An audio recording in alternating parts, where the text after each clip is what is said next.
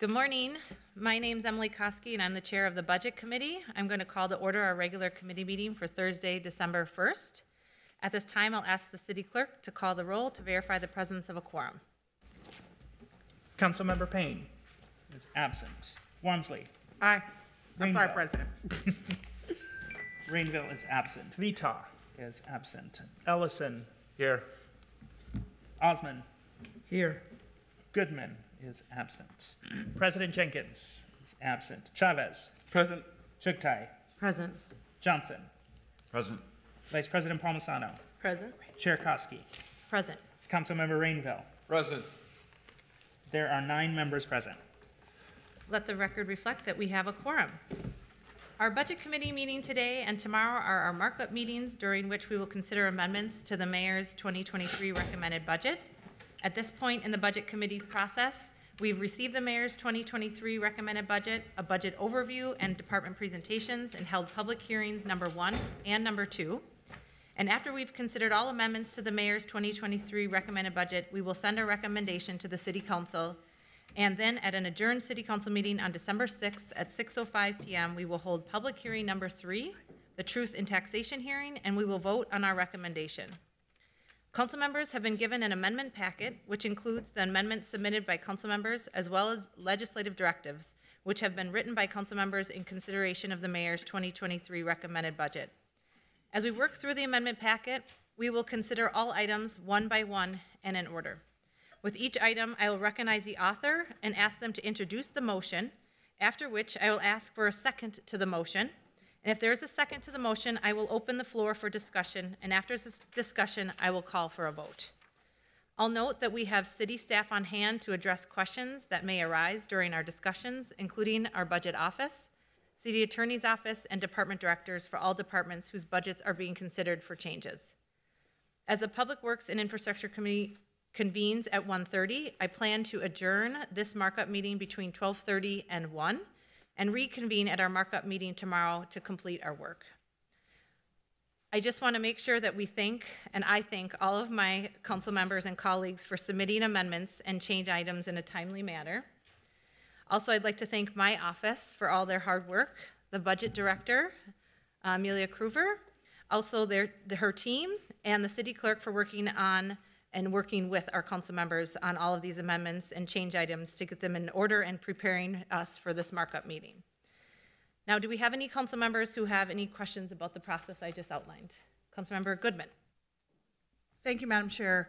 And maybe this is only me, but I am concerned about the fact that there are some unavoidable conflicts for council members tomorrow, and that potentially could change the outcome of some of these amendments. So I'd like us to maybe not discuss, but think about how we could move forward in an expeditious manner today without a massive amount of debate so that we can get all of the amendments done today, because I am concerned that there will be a different outcome if a couple people aren't here, and then those amendments will want to be brought up on Tuesday night, which, as the chair has said, she's not anxious to be here till midnight. I don't think my puppy wants that either.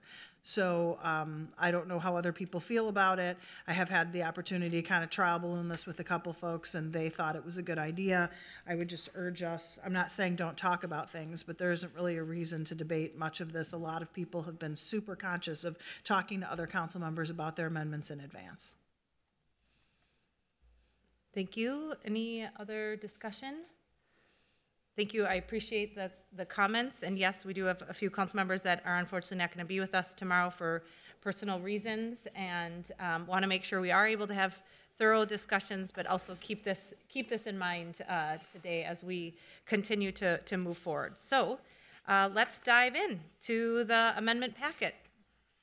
So the first amendment is the mayor's technical amendment. It is a series of accounting and technical adjustments and program and capital operations budget corrections. I'll ask, is there a second to the motion? Second. Is there any discussion?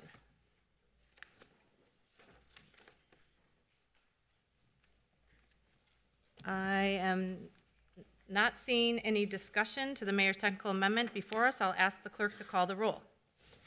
Councilmember Payne is absent. Wansley. Aye. Rainville. Aye. Vita. Aye. Ellison. Aye. Osmond. Aye. Goodman. Aye. President Jenkins is absent. Chavez. Aye. Chugtai. Aye. Johnson. Aye. Vice President Palmisano. Aye. Chair Koski. Aye. There are 11 ayes. That motion carries. All right, our next amendment is the mayor's government structure amendment from the council president, council vice president, and I.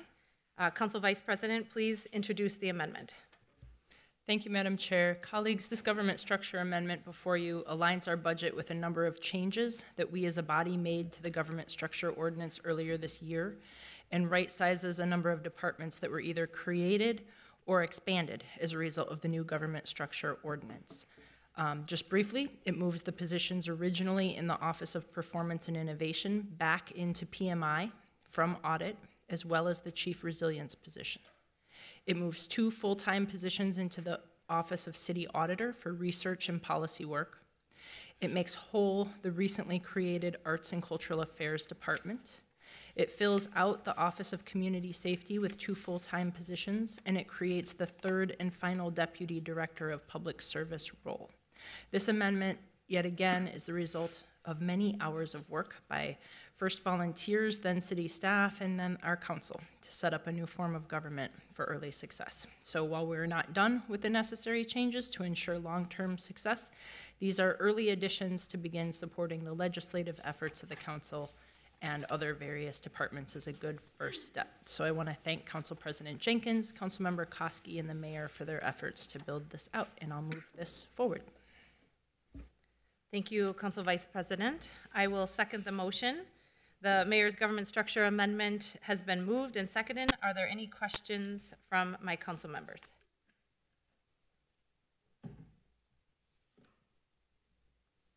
I am not seeing any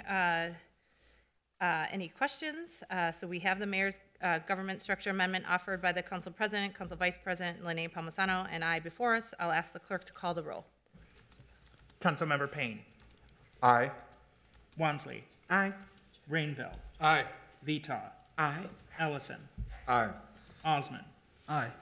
Goodman. Aye. Chavez. Aye. Chugtai. Aye. Johnson. Aye. Vice President Palmisano. Aye. Chair Koski. Aye. There are 12 ayes. That motion carries.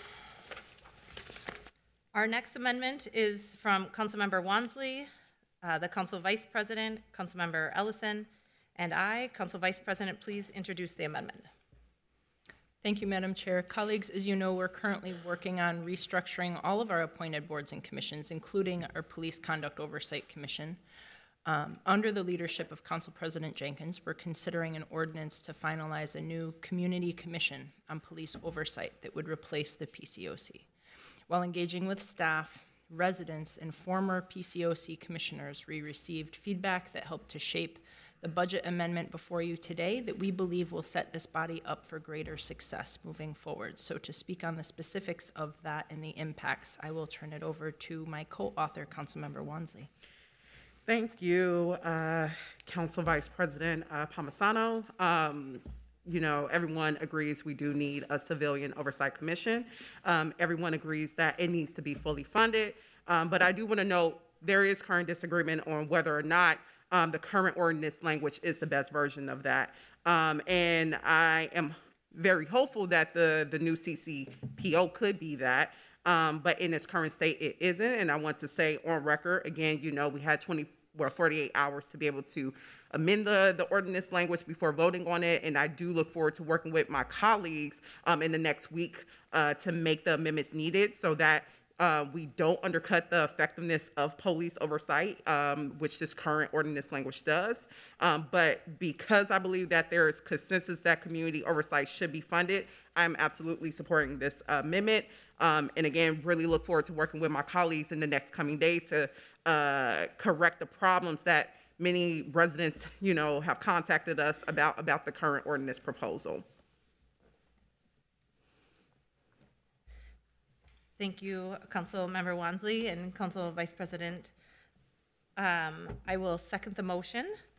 The amendment has been moved and seconded. Are there any questions from council members?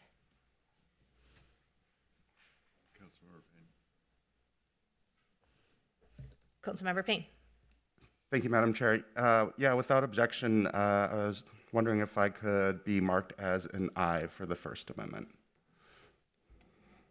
Sure, absolutely. I see the clerks are nodding their head. Thank you. All right, not seeing any further discussion, I'll ask the clerk to call the roll. Councilmember Payne. Aye. Wansley. Aye. Rainville. Aye. Vito. Aye. Ellison. Aye. Osman. Aye. Goodman. Aye. Chavez. Aye. Chugtai. Aye. Johnson. Aye. Vice President Palmisano. Aye. Chair Koski. Aye. There are 12 ayes.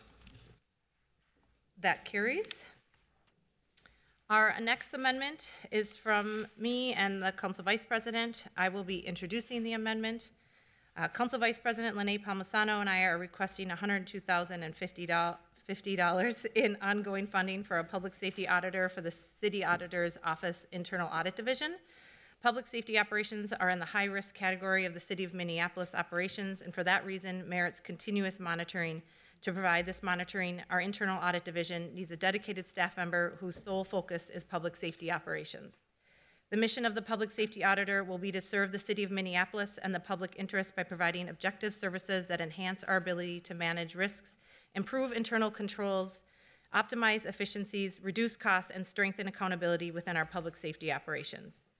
The Public Safety Auditor will provide the services normally provided by internal audit, ongoing risk assessments, audits, and consultations and investigations, but with a focus on public safety operations and the city departments who engage in public safety operations, which are 911, emergency management, fire, neighborhood safety, and police. The Public Safety Auditor will provide oversight over our public safety system and will serve as an institutional check and balance on the executive branch's authority over public safety operations in the City of Minneapolis. Our public safety system here in the City of Minneapolis is evolving, and we need to evolve with it. In this government structure proposal, Internal City Auditor Ryan Patrick requested the addition of 1 FTE Public Safety Auditor to the Internal Audit Division in 2023, and 1 FTE Public Safety Auditor to the Internal Audit Division in 2024. This amendment meets Interim City Auditor Ryan Patrick's request for 1 FTE Public Safety Auditor in 2023 and allows the Mayor and the City Council to revisit the discussion of adding an additional Public Safety Auditor in 2024. This amendment will move 1 non-sworn FTE from the Police Department at a cost of $102,000 and $50,000 to the City Auditor's Office, Internal Audit Division, and while the City Council does not have the authority to choose which 1 non-sworn FTE will be cut from the Police Department, it is our recommendation that the Police Department cut 1 of the 2 vacant law enforcement auditor positions in MPD. If the Police Department were to cut 1 of the 2 vacant law enforcement auditor positions at MPD, the remaining law enforcement auditor position could continue to provide the more on-the-ground services such as reviewing police operations, internal controls and systems, identifying areas of improvements, and recommending enhancements to operations. And if the Police Department cuts 1 of the 2 vacant law enforcement auditor positions at MPD, when the Mayor and the City Council revisits the discussion of adding an additional public safety auditor in 2024, we can discuss whether we should add an additional law enforcement auditor position in MPD as well. I'll note that in preparing to bring this amendment before the Budget Committee, I met with Commissioner Cedric Alexander, Chief Brian O'Hara, and Interim City Auditor Ryan Patrick to discuss the purpose of the amendment and the impacts of the amendment on the Police Department. I've been working with the Interim City Auditor Ryan Patrick and Council Vice President Lene Palmisano since the beginning of my council term to bring forward a public safety auditor position for consideration. And I'm proud to put it forward for consideration at this time. And with that, as a formality, I'll ask, is there a second to this motion? Second. The amendment has been moved and seconded. Are there any questions from council members?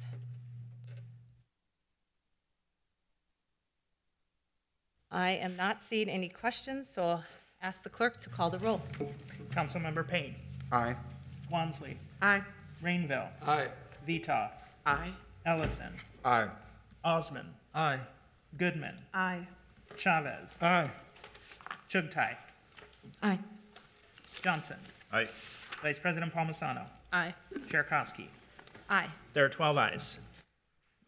That motion carries.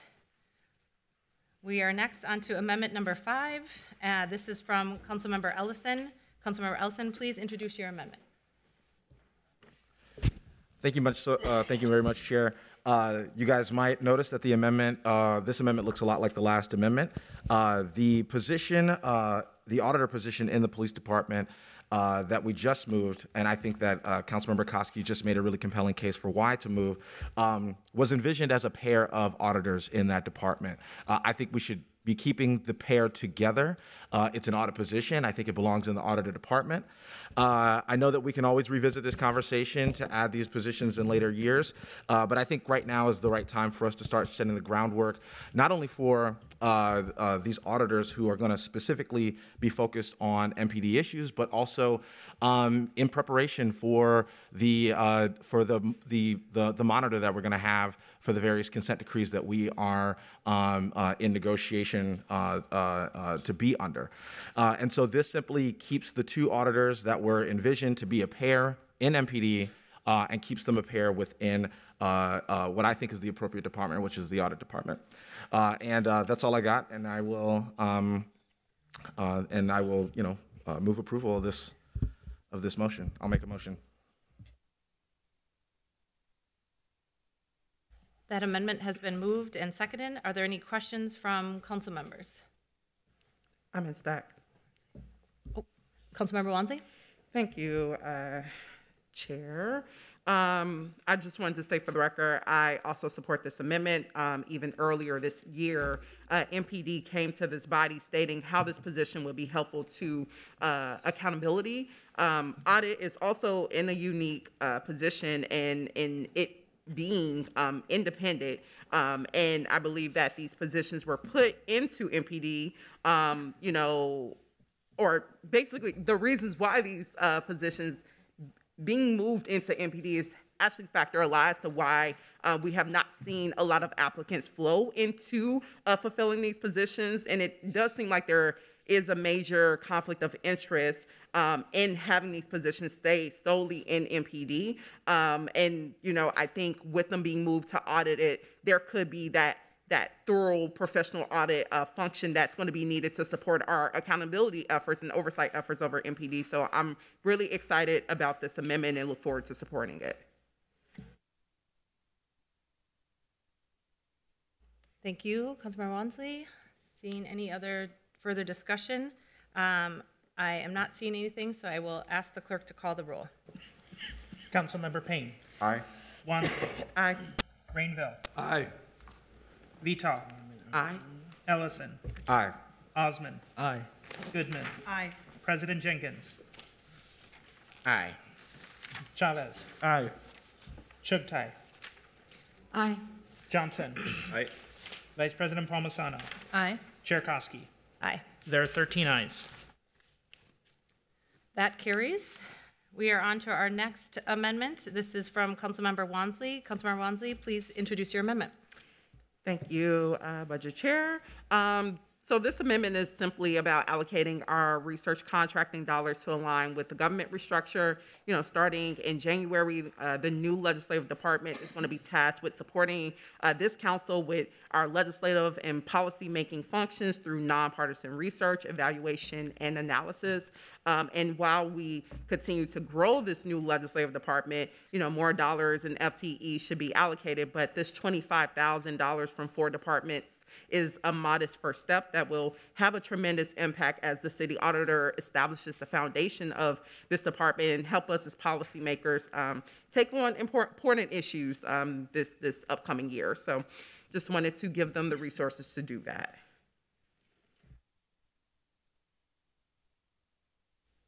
All right.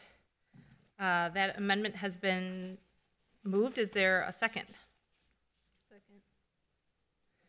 Okay, it has been moved and seconded. Are there any questions from my council members? I see Councilmember Vita. Sorry. Thank you, Madam Chair. I just had a question about where the funding is going to be pulled from. This is the one where there's 4 different funding streams, correct? Correct. So the funding streams will come from the contractual service, specifically professional service of the 4 departments, which includes CPEB, which has currently $5.1 million in their professional contracting service budget. The second department will be health, which currently has $4.6 million in their professional contracting servicing budget. PWI, Public Works, also has $17.3 million in their professional contracting service budget, and then Rec Services, which currently has under $1 million in their contractual professional service budget. So it'll be coming from those specific funds. Thank you for that clarification. So my concern is specifically around the $25,000 that's coming out of the health department. It is my understanding that this could possibly cause some hardship in that department. So I'm willing to support, but maybe we look at some of the larger, you just named some departments, I think you said 17 million or something like that. Like if we could look at maybe reallocating the money to those 3 departments instead of all 4 and leaving health out of it. Thank you, Vita. We've been in conversations with Commissioner Heidi around this particular amendment. I think, of course, we would like to see next year as we talk about this, like other ways in which we can, fulfill that gap. But the 25,000 felt manageable, at least for this year, to give us that gap coverage. Thank you. I see we have the director, Ms. Ritchie. Would you mind coming up and helping us understand the impacts of the 25,000? Thank you, Chair Koski, for the question, and council members. So my understanding is with the ongoing funding, we wouldn't really be able to use contractual funding for that because we would need to look at an ongoing funding source. And with those contracts, they're generally one time. And so we would have to probably look at personnel costs. We have a very small non-personnel general fund, and so we don't really have any other general fund to pull from. We have a little bit in our opioid fund and a little bit in our sustainability, but other than that, we just don't really have a lot that's non-personnel. Thank you. Appreciate that. And Councilmember Chavez? I would want to offer a friendly, thank you, Budget Chair Koski, a friendly amendment to strike out the Health Department contractual services, and then I'll need some help from the clerk's office here, but make sure that there's still the same amount of money allocated, but with the 3 departments instead of having the health department there. So really 33,000 per department instead of the 25,000. Madam Chair, and through the chair to Councilmember Chavez, I think that we can certainly accommodate that change, but I would want to give the budget department who's present and those departments that are impacted a chance to confer maybe in the hall about the impact of increasing that amount from those. And so if it's the bodies, if you would indulge that, I think just to make sure that the increase of those other 3 is certainly within their scope, that would give us a chance to come back and know what that impact is. Happy to make the change, but if the body were to maybe move to the next one, given that we're moving and that they can confer and come back and tell us what the amounts are, it may be that it's not an equal distribution in order to minimize any impact, if that's okay with you all. Okay, we have a few people that jumped in queue here. I have Councilmember Goodman and then Vita. And then just a reminder, I think we've jumped into the council queue to move yourself back into the budget committee queue. But Councilmember Goodman? Thank you, Madam Chair. I thought I heard Councilmember Wansley say this was a one-time thing. Did I not hear that correctly?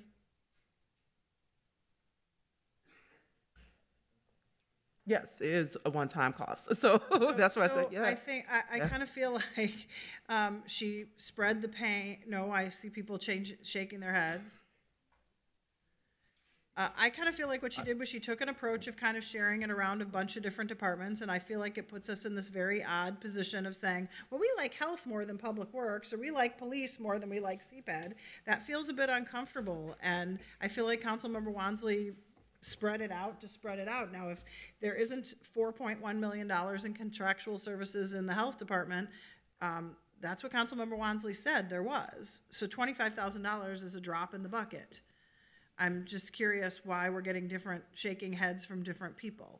And I don't want to be put in the position of choosing departments and department heads we like more than others to take money from because some have lobbied against any reduction in their budget. Madam Chair, And I want to make sure I just correct. I shook my head the wrong way. This is ongoing cuts to those departments, not one time. And so to clarify, it's an ongoing cut to any of the departments that are listed. If we reduce the health department from this, we're talking $8,300 plus some dollars that go to the other three that remain. Again, happy to do that if that's the body's pleasure. Okay, I see Councilmember Vita. It's not that. I was just gonna make a suggestion. Maybe the coordinator's office is another option instead of the health department. And I'm not trying to stick it to anyone, Lisa. I'm just trying to meet the needs of the health department, so they don't have to go into personnel funding.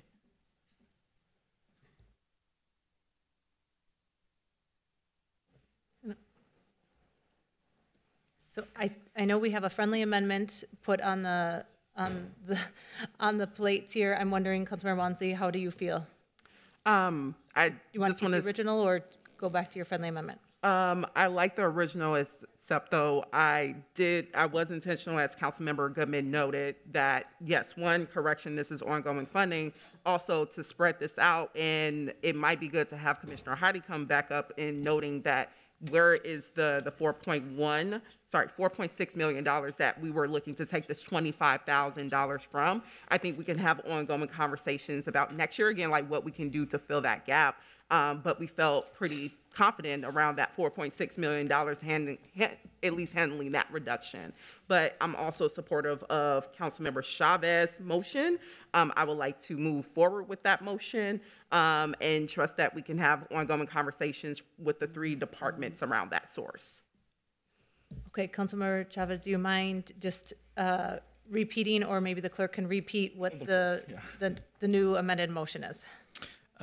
Madam Chair, I won't be able to repeat the total motion, but if the motion before us is to take off number 4 on item 6, this is amendment number 6 from Wonsley, it leaves in play the Public Works Department, the CPED Department, and the Regulatory Services Department. It increases the deduction from each of those departments by approximately $8,333.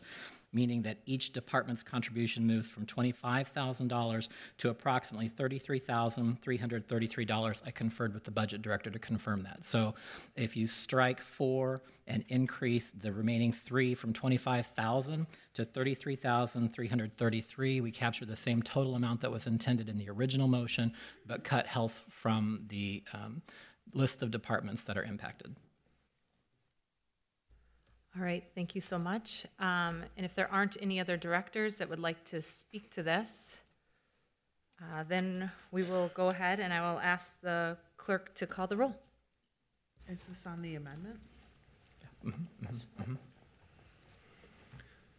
Madam Chair, my understanding is it's on the motion, which includes Councilmember Chavez's amendment. Correct. Right. Councilmember Payne. Aye. Wonsley. Aye. Rainville. Aye. Vita. Aye. Ellison. Aye. Osman. Aye. Goodman. Sorry, I didn't hear. No. Thank you. President Jenkins. Aye. Chavez. Aye. Chugtai. Aye. Johnson. Aye. Vice President Palmisano. Aye. Chair Koski. Aye. There are 12 ayes and 1 nay. That motion carries. We are now on to our next amendment. This is number 7. This is from Councilmember Wonsley and the Council President. Councilmember Wonsley, please introduce the amendment. Thank you, Chair Koski. So this $100,000 that is included in this amendment will be leveraged with the $650,000 from the Green Infrastructure Fund that is currently funded through stormwater fees.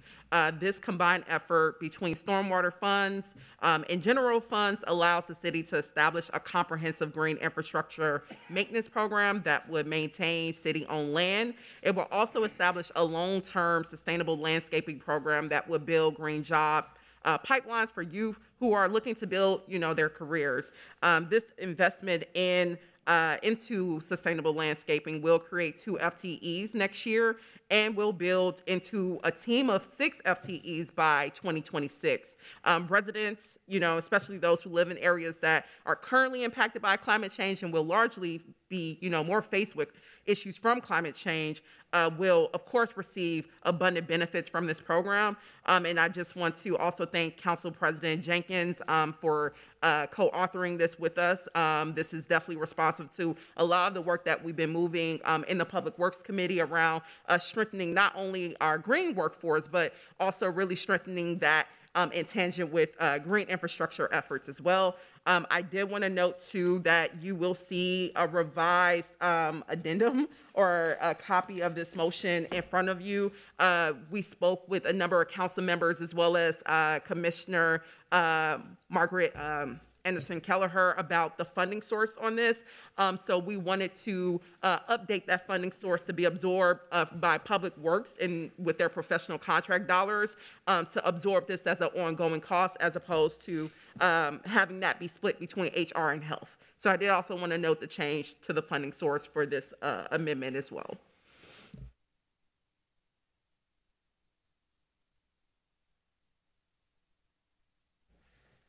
Thank you, Councilmember Wamsley. As a formality, I'll ask, is there a second to this motion? Second. That amendment has been moved and seconded. Are there any questions from council members? Let's see here. I have Council President Jenkins. Thank you, Madam Chair. And I just wanted to state, my gratitude to Councilmember Wamsley for bringing this motion forward, and I'm happy to be a co-author. I think not only does it support our green jobs initiatives and climate change goals, but also I think can help create safety in terms of maintaining these traffic circles, curb plantings, et cetera, that sometimes grow out of control and can conflate sight lines for residents, et cetera, et cetera. So really happy to support this motion today. Thank you. I see Councilmember Rainville. Thank you, Madam Chair. I also want to pass my thanks on to Councilmember Wamsley for this amendment. As we realize pedestrian safety, traffic calming includes traffic circles, pedestrian refuge, which is my favorite. I think of the recently installed one on 2nd Street Northeast and 3rd Avenue, and it's terrible. There are weeds in that are hip high. It doesn't have to be that way. So thank you. I will be supporting this amendment.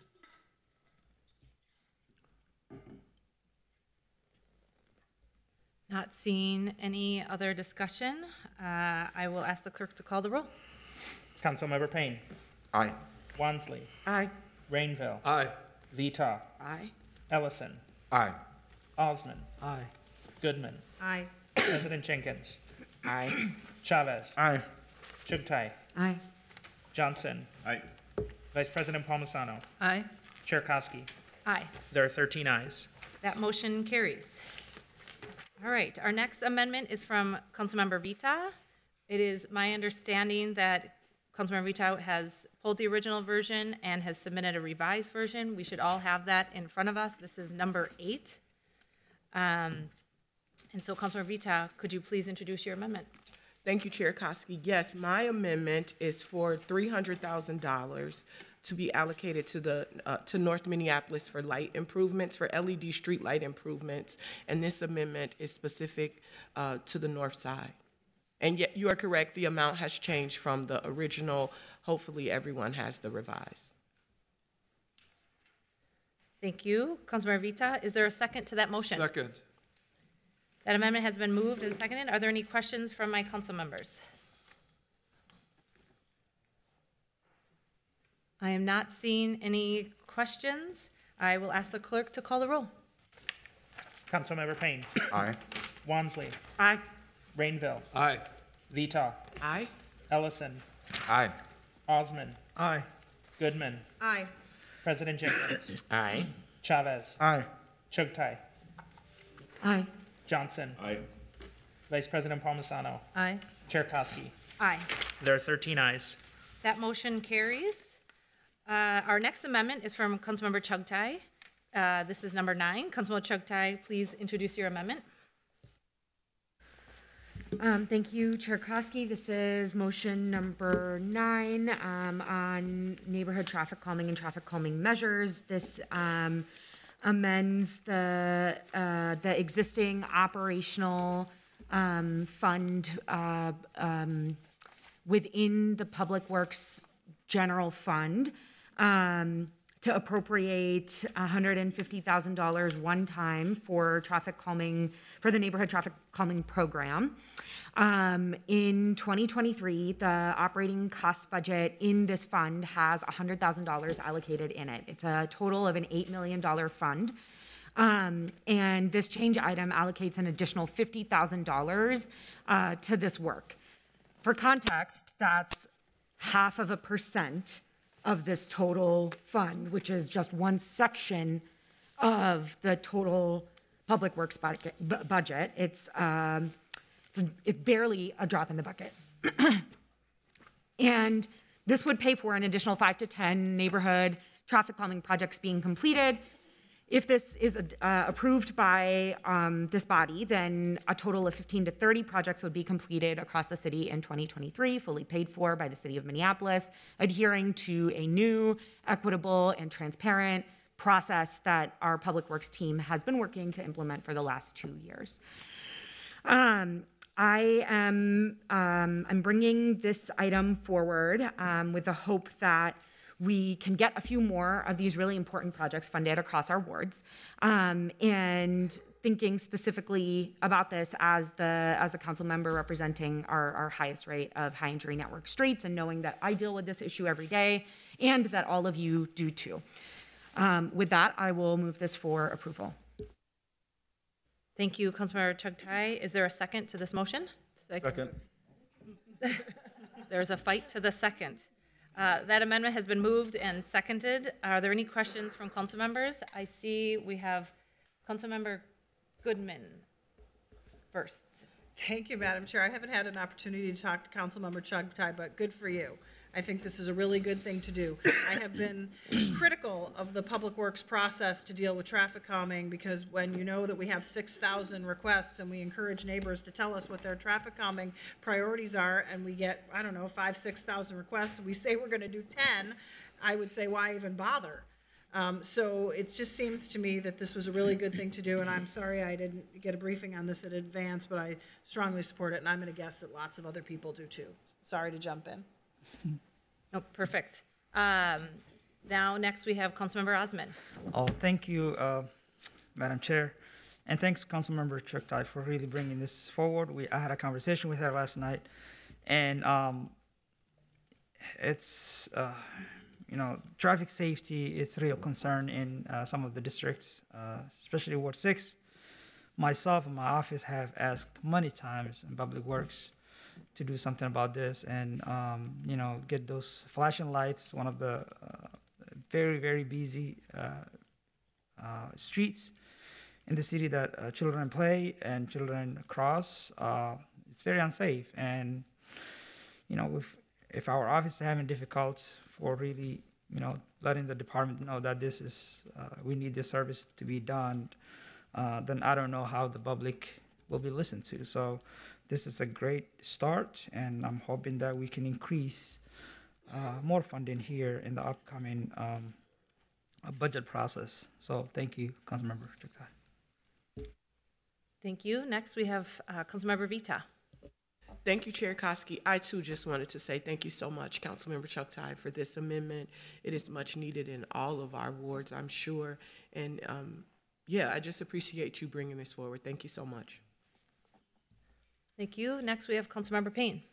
Thank you, Madam Chair. Yeah, I'm just going to echo everyone else's sentiment. I think traffic speed has been, one of the biggest areas of constituent complaints recently, and I mean statistically, it's one of the most, traffic deaths and injuries is more common than it ought to be, and this is one of those really data-driven ways of addressing some of those concerns, especially in light of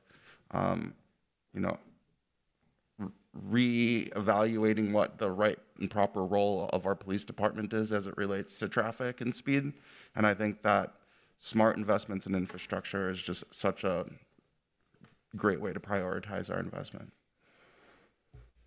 Thank you. Next, we have Councilmember Rainville. I want to echo Councilmember Payne's about the needless deaths, and thank you, Councilmember Chuck Dye, for bringing this forward. All right. I don't see any other discussion for this one, so I'll ask the clerk to call the roll. Councilmember Payne. Aye. Wansley. Aye. Rainville. Aye. Vita. Aye. Ellison. Aye. Osman. Aye. Goodman. Aye. President Jenkins. Aye. Chavez. Aye. Chugtai. Aye. Johnson. Aye. Vice President Palmisano. Aye. Chairs. Aye. There are 13 ayes. That motion carries. Our next amendment is from Councilmember Chavez. Councilmember Chavez, please introduce your amendment. Yeah, thank you, Budget Chair Koski. So I am amending to appropriate $50,000 of the Public Works Department budget in one time for the development, design, and exploration of a neighborhood trash pickup and employment pathways program. So I was able to work with this amendment with community leaders and Public Works Department itself. And basically will support the exploration and design and development of a neighborhood beautification program that will allow unhoused residents, shelter residents, and more folks to get paid to clean up our neighborhoods with an opportunity for them to be able to go into the workforce for workforce development and greater opportunities. So this has been really important in Phillips, in my ward, I would say Councilmember Osman's ward as well. We know that community members deserve to live in clean neighborhoods. Unhoused residents deserve an opportunity to get good paying jobs, to get back on their feet. And this just helps with the idea that in order to address homelessness, we need to address the ecosystem around someone. We need to address mental health, addictions, employment, and housing. And I just hope to gain everyone's support. All right, thank you, Councilmember Chavez. Is there a second to that motion? That amendment has been moved and seconded. Are there any questions from my council members and colleagues? I see Councilmember Osman. Thank you, Councilmember Chavez, for bringing this forward. I just want to let you know that we are dealing with this problem. As you've seen, the neighborhood of Ward 6 and Ward 9 encampments are more common in that area. We got to keep the public safe. And I visited yesterday on right here on Sumatra Crossing on Cedar Riverside area. It's MnDOT land, but folks over there really need help. And the smallest thing we can do is kind of make sure that sanitation is available, bathrooms are available, and trash are picked up. So thank you for doing that, Councilmember Chavez. Thank you. Not seeing any further discussion, I'll have the clerk call the roll. Councilmember Payne. Aye. Wansley. Aye. Rainville. Aye. Vita. Aye. Ellison. Aye. Osman. Aye. Goodman. Aye. President Jenkins. Aye. Chavez. Aye. Chugtai. Aye. Johnson. Aye. Vice President Palmisano. Aye. Chair Koski. Aye. There are 13 ayes. That motion carries. Our next amendment is from Councilmember Johnson. This is number 11. Councilmember Johnson, please introduce your amendment. Thank you, Madam Chair. This amendment would move 3 FTEs over to the Performance Management and Innovation Department from MPD. I think we're all pretty familiar with this department's work. They've done an absolute ton of work. I sent out a project list that I had requested from the department. Their workload has only grown as their team is slightly smaller than it originally started. And yet, even just one of their projects alone has had the equivalent savings for MPD of 55 to 80 FTE of sworn officers. They have a huge, heavy public safety focus. And as we're looking ahead at this department, we know we're short-staffed. Having them focused and continue to accelerate the work around public safety in order to find these efficiency savings within the departments is going to pay dividends. I will make a personal note that I used to work for at Target Corporate for a team that is like PMI, and we had proportionally a lot more staff for a lot less consequential work. And so as this team is moving forward, I think it is really important to adequately resource them in order to continue doing this work. And I'm hopeful that over the next year that they are able to save far more than these FTE in their department. I also will note that I know that when it comes to FTEs, we are thinking ahead about the consent decree that will be coming down at some point, probably mid-year. I had a chance to talk with our different teams around that. We obviously have the $2 million in this budget set aside for that, but I think we all should expect that we're going to have some sort of amendment mid-year around what our spending is in order to ensure that the department has the resources for this.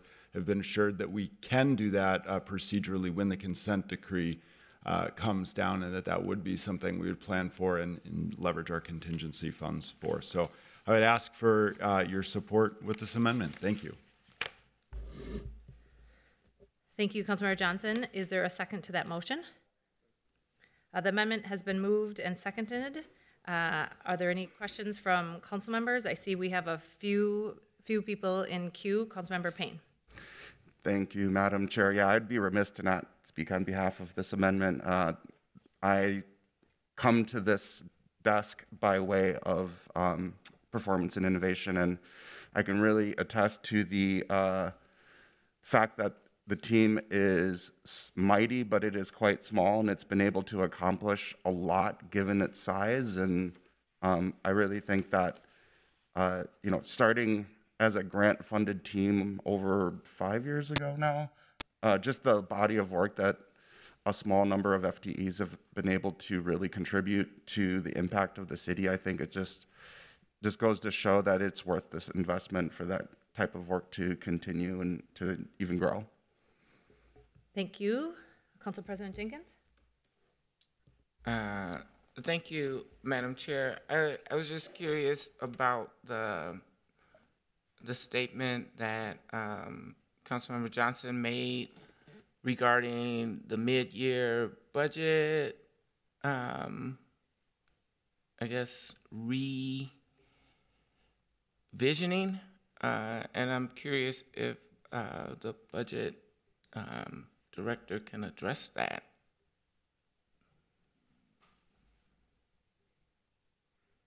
Chair and council members. So in the budget, in the mayor's recommended budget, which you are taking up today, we have reserved $2 million of our obligated fund balance for reacting to the consent decree. Now, those funds will be available when we have an agreement before us. So there's lots of steps between now and then. We need the initial report from the federal government. We will negotiate, and we will come to an eventual agreement about the actions that the city will take. At that point, we can assign funds from this reserve to implement those legal requirements of the consent decree, including things like a monitor or any other required tasks. So that $2 million portion is for reacting to the final agreement. I just want to address also, we have a contingency within our budget, which is a separate thing. Our financial policies require us to have 1% of our general fund spending held as a contingency to handle any unexpected cost overruns during the year. So that's to handle emergencies, that's not to planfully react to something. So that's for if revenues all of a sudden fall short, or if the cost of our service level increases dramatically. That's what that contingency is for. What I believe the council member was referencing is that $2 million set aside for working on the consent decree agreement. Thank you. I guess a follow-up question, Madam Chair, for Councilmember Johnson. Is that your intent, that we would supplant this with the set aside $2 million? No, my point is that as we have a consent decree before us, when that happens mid-year, that we're adequately resourcing the department based off of that. So that's my statement, is that when that comes forward, we're going to know what the need is, and we're going to be able to adequately support MPD with the resources that they need.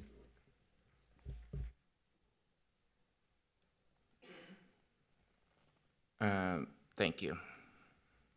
All right, I would like to ask if Chief O'Hara, if you wouldn't mind coming up and speaking to the impacts of the police department with this potential motion. Thank you, Madam Chair, President, members of the council. Excuse me, my only concern in impacts is exactly what the council member stated in terms of us being prepared for what's coming ahead next year. That's the main concern. Having been through a consent decree process and having collaborated with other people trying to figure this out in other cities across the country, I know what it looks like in terms of being able to have the capacity to deal with that.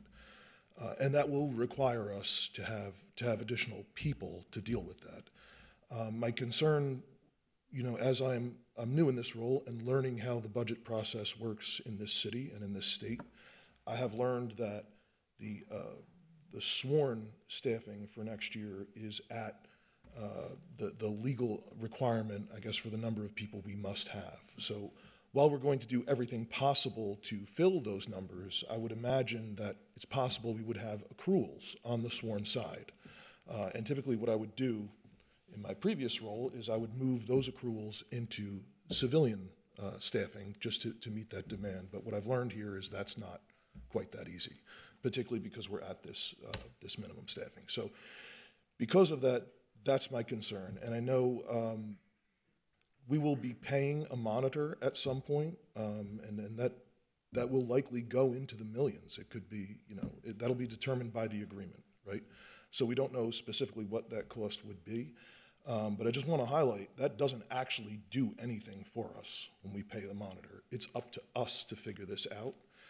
And I think it's likely that in addition to just having the capacity within the police department to move quickly, to be able to sort of measure where we are in terms of implementation and to be able to check things very quickly, like not waiting for like a formal audit process over the course of a year to then go back and make a change. I need civilian people who can work here and work at my pace so that we're not wasting any time in terms of making change real and coming into compliance, because every day that goes by will be just costing the city more money. So, and I think it's possible, just from my experience and from knowing the experiences of other cities, that we will come to an agreement and likely a monitor will tell us, maybe even a federal or a state judge, that we may need to civilianize some leadership positions or some positions of authority in the police department even further than what we may agree to actually in a document. So those are my only concerns, just being able to have the ability to build capacity in the police department so that we are not wasting time and that we are actually, you know, ensuring that we're able to make adjustments before a monitor comes in, takes their time doing assessments, and then issues a public report saying we're not actually doing what we said we were going to. Like, that's ultimately what I see happening. Thank you. Appreciate it. All right. I see we have a few other council members in queue as well. Councilmember Osman. Thank you, Madam Chair. Chief answered my question, but I do want to ask PMI director or the leadership if they have asked, first of all, how many full-time employees they need and in their department to be effective, and have they talked to this during the budget setting with the mayor's office? We can ask. Have they asked? I see Director Smith is here. Director Smith, do you mind coming up and answering?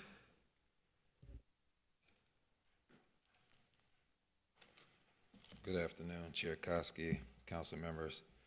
Councilmember Osman, can you ask the question again? I just want to. Yeah, how many staff would you need in your department to do your work? And adding these three staffs, you know, what kind of work will they be focusing on? And have you talked to the mayor and put a request of how many full-time employees you need to be more effective in your job? Thanks. Can I work backwards and answer the questions? The ones that's freshest in my mind is we have talked to the mayor's office. I, along with the interim position, I keep confused. myself and my boss, Fatima Moore, Deputy City Coordinator, and the City Coordinator, Heather Johnson, met with the mayor's staff and told them about the FTEs that we needed for the department. And so we gave them the most ideal scenario as well as the minimum that we need to keep up with the projects that we have now, where we're kind of underwater, and the upcoming projects. And so that was shared with the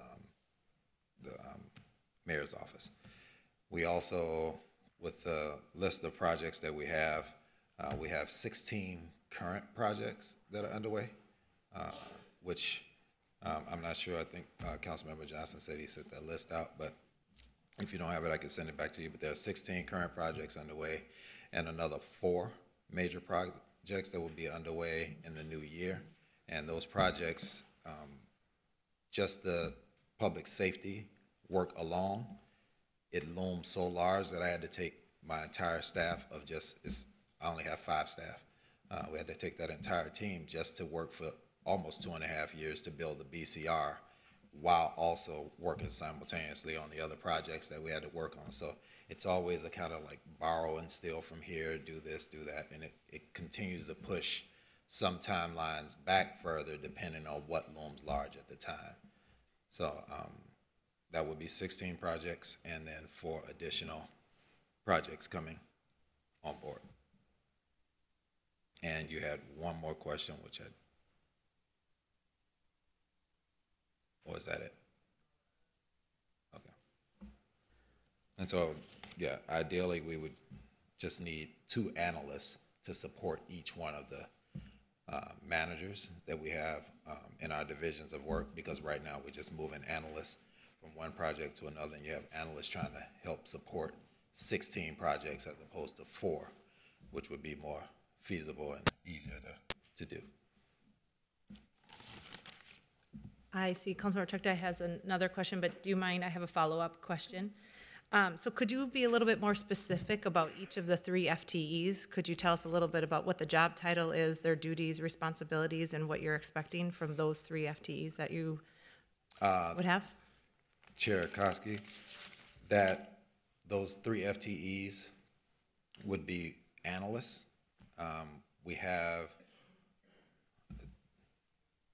I have a manager that's leaving now, and so one of those positions has to be filled, and so that there's an open position. But we need analysts to support the managers of the divisions of work, and those analysts, they do a lot of the data collection, a lot of the research. They support the managers with coordinating things with the different departments that we have to work with, because almost all the projects that we work on are multi-department projects. When we're doing metric selections for all of the projects that we work on and mapping out the process that currently exists into the new process that we're going to use, we have analysts that help support that work with the managers. And so it's a number of things that we need the analysts to help us support the managers with, as well as a lot of the tasks that come along with the trainings that we do around human-centered design and evaluation function. So I have to support that work as well. Okay, thank you. All right, Councilmember Chukdai. No questions for you. Thank you. I know there's actually, so want to speak to this thing that I think Councilmember Johnson talked about when he was introducing the amendment. He mentioned the consent decree, and I think that kind of got all of us worried about whether we were touching money that every single one of us agrees is really important. And I think the context here is, one of the things we've heard about when touching MPD or safety-related money in our budget, one of the things we've heard from the administration over and over is this red flag concern or hesitancy around the consent decree, which I think is why Councilmember Johnson brought it up in his introduction. The piece that Chief O'Hara, you talked about, hiring civilians, staff outside of staff within the department to get in compliance with the consent decree and to be able to do so very quickly instead of waiting for the next budget cycle to do that, you will find overwhelming agreement from everyone up here to do that work. We're all committed to it. That's why the consent decrees, like implementation and compliance money, has a $2 million obligation in our 2023 general fund money. That obligation, that $2 million, isn't coming out of your budget. It's actually coming out of a thing that exists in our city's overall budget as a result of our financial policies, which tell us we have to set aside a certain percentage. The Director Kruger can correct me if I'm wrong, but I believe it's somewhere around 17, 20% of our total general fund. We have to set it aside as money that isn't allocated for any department, isn't set aside for any, it's not touchable money. None of us can touch it. And it's put there so that we don't go into debt, so that we can move and maneuver if there's some sort of crisis that happens. The pandemic is a really good example of it. And that money adds up to somewhere close to $100 million in every single budget. So that $2 million we're talking about, potentially even more, isn't coming out of your budget. It's coming out of, more likely than not, this other general fund obligation.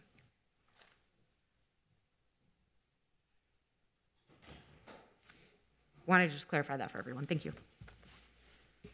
All right, next we have Council Vice President Palmisano. Thank you, Madam Chair.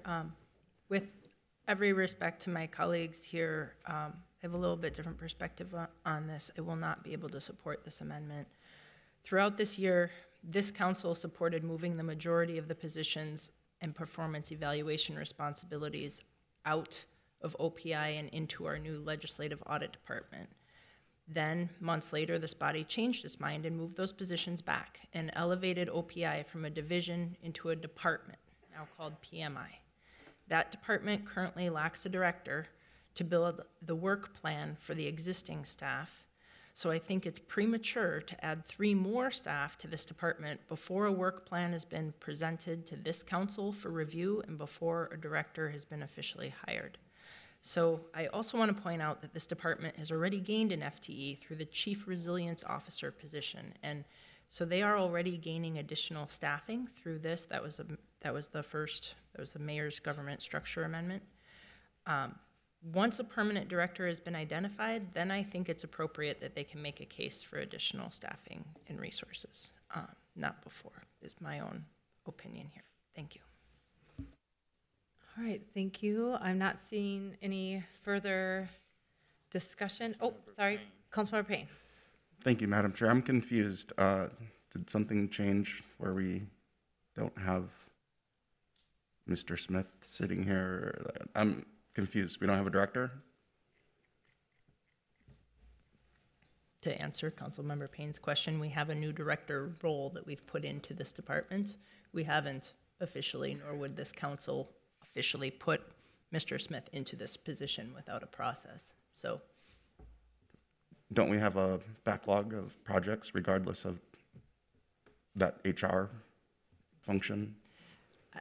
I don't know. I don't think that's the part that's relevant to this budget amendment. And my point was simply that we have these additional positions to be filled and to move into or move things around to, and it feels to me premature to then add 3 more open new FTE positions into it at this point in time.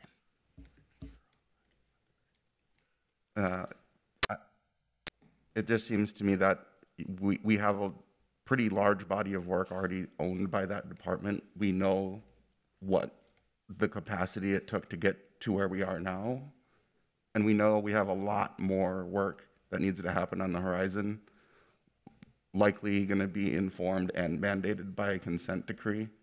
This seems very wise to me to make this type of investment. See, Councilmember Wanzi. Thank you, Budget Chair Palmisano. Budget Chair Koski. Laura, it's been a long week. Just building off of what you just raised, Councilmember Payne. We also have, with the health department, we have an interim director with Heidi, and yet even in the prior amendments that we supported, it's very clear that we also believe that we want to continue investments in public health despite whatever is happening around the director role. It would make sense if we're allowing that precedence of work to happen with the public health department, there should be alignment also with our new Office of Performance and Innovation. So I don't see how we could make a exemption for I'm sorry, I'm still gonna call you Director Smith, OPI, like until we, you know. But we can make an exemption for public health and not also extend that same support to this department as well. So I don't understand why we're kind of picking and choosing on that basis. Thank you, Councilmember Johnson. Thank you, Madam Chair. I just want to respond to something that Council Vice President said about it being premature. You know, in this case, we have a department with an own workload. We know they're adding value specifically on the public safety side. We know there's opportunities around performance, management, and improvement within the police department. It certainly seems appropriate to me that these 3 positions would be staffed towards that and helping with that. And I would just say, if we're worried about doing something prematurely, I would be worried about prematurely saying with the consent decree, we know for certain that these 3 positions are going to be needed for that, even though we have funding available for that. And this whole body is committed to giving the resources MPD needs, using all of our financial policies to respond to that work. Thank you. I'm not seeing any further discussion from my colleagues. We have the amendment offered by Councilmember Johnson, and I will ask the clerk to call the roll. Councilmember Payne. Aye. Wansley. Aye. Rainville. No. Vita. No. Ellison. Aye. Osman. No. Goodman. No. President Jenkins. Aye. Chavez. Aye. Chugtai. Aye. Johnson. Aye. Vice President Palmisano. No. Chair Koski. Nay. There are 7 ayes and 6 nays. That motion carries. And the next amendment is amendment number 12. It's Councilmember Wansley. Councilmember Wansley, please introduce your amendment. Thank you, Chair Koski. So this amendment would shift $200,000 in funding away from a youth program run by the Minneapolis Police Department and direct those dollars towards performance management and innovation to study how the city of Minneapolis can move forward with a new program dedicated to victim services. Since it is a stated intention of the mayor and the council for the new Office of Community Safety to truly be comprehensive, it's imperative that we begin developing a victim service program. Victim services are an important part of comprehensive healing, restoration, and public safety. The Department of Performance Management and Innovation is also ready to bring together stakeholders from across the city and externally to study victim service models. And this will help us get a sense of what are some of the best practices for supporting residents after tragic events. Also, I do want to note, the funding for the study is coming from MPD's Peace Pathways, and also highlighting the fact that youth have testified, just as back as 2018 about their experience with sexual harassment and inappropriate behavior by officers leading youth programs. And no one as of yet from MPD has explained how they plan to ensure that what happened to those youth never happens again. I also want to note that MPD has 3 other recruitment programs that are fully funded. So I understand the need for recruitment, but it's also very clear that a youth program is not appropriate at this time. I do want to also take a moment to amplify, the support that this amendment has received from Bishop Howell, a pastor and community leader who shared a letter of support for this initiative with all of you, and also is super excited to be part of this work at the city, and especially since he sees this need, particularly for victims in his community and all across of our communities, and wanting to be part of the solution and supporting them. I also want to thank a previous MPD Youth Explorer participant and leader, Emma Peterson, for also sharing their support and also their enthusiasm about helping be part of a victim service initiative here at the city. So again, it's very clear that there's public support from residents across the city, and really having the city take this unique opportunity to do some innovative work around this. And I move this motion. Second. Thank you. Didn't you have to ask that this time? All right, this item, this amendment has been moved and seconded, and I see we have a few people in queue. Council President Jenkins. Thank you, Madam Chair. I cannot support this motion for a couple of reasons. A, we just passed a motion that would increase the staff of the PMI department by 3 people. Looking at the list, this proposed project was one of the projects that they cited as upcoming work. And secondly, I think it's really dangerous that we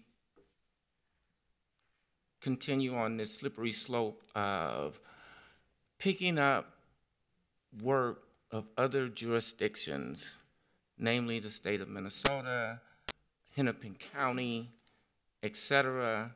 And so if this project is desired, I think that it could be accomplished with the 3 staff that the performance management and innovation team would bring on board. Thank you, President Jenkins. Let's see, we have Councilmember Wansley. Thank you. Oh, okay, Councilmember Johnson. Thank you, Madam Chair. I agree with Council President on this. You know, I had a chance to talk with Mr. Smith. It looks like we lost him here. It sounds like there is a way to get this work done. If this funding is not approved, that there might be some other resources available from other funding sources and from these 3 staff that are available as well. I don't know if we have either Ms. Moore or our interim chief operating officer, Johnston, are able to answer that at all without Mr. Smith here, but you know, that's kind of what I'm thinking around this. So and by the way, I just want to say it's important work, and so I think it should get done, but it seems to me like there are ways to get this work done without this appropriation. Welcome. Chair Koski, Councilmember Johnson. So is this specifically to the, this is specifically to the developing the directory piece? I was a little, okay, so if you could clarify the question for me, please. I do think that PMI should, now you've got me doing it, Councilmember Wansley, PMI should be able to take on this kind of work. I know that some of the other different pieces that have, that are in, I think, future amendments have also been started by Human Resources with respect to some of the directories and things like that, but we can talk about that when we get to it. So did I answer your question, Councilmember Johnson? You did, thank you. Okay. Thank you. Next we have Councilmember Wansley. Thank you, Chair Koski. Sorry, Interim Coordinator Johnson, if you could come back up. So from my understanding, you know, I having conversations with also OPI. It was my understanding that, you know, part of their workload had included any type of legislative directive from this body to do exploration of victim services. Just to start there, you're saying that that has happened, though, in terms of how this work would be factored into existing workload for OPI. Chair Koski, Councilmember Wansley, what I'm saying is that with 3 new staff people, the work can be reallocated to work on these types of activities. So follow up of that in terms of just, and I want to note that this is not a referendum on capacity, it's a referendum of does this body see a prioritization of victim service work? You know, that's something that we would like to move forward. And if so, would you then recommend, is this something we take up through a legislative directive to say, hey, this body is in support of it, OPI has the resources and capacity to do this now? Is that more of an appropriate direction to make sure that there's alignment around this? Councilmember Koski, or Chair Koski, apologize. Chair Koski, Councilmember Wansley. I think as we move into the first quarter, we've talked about having some more clarification of work plans with respect to some of these types of issues. And in that case, that would be an appropriate time to have that conversation about prioritizing some of those policy directives. So, please forgive me. I'm just a little confused now because you shared interim coordinator that this work is being factored. That's what I'm hearing from OPI, that this is already work that they're doing, so that there's concerns that this might be duplicative. But I'm just saying, is this work happening? And if so, does the legislative body need to make sure we take a vote to ensure that alignment? Chair Koski, Councilmember Wansley, it's not my intent to say that this work is currently underway. It's my intent to say that my understanding of the directions that just happened is that there were 3 additional positions given to PMI. In that case, this is certainly work that could be prioritized among the work that's associated with those 3 positions, if that's the will of the body. Okay. Well, let's take a vote. Oh.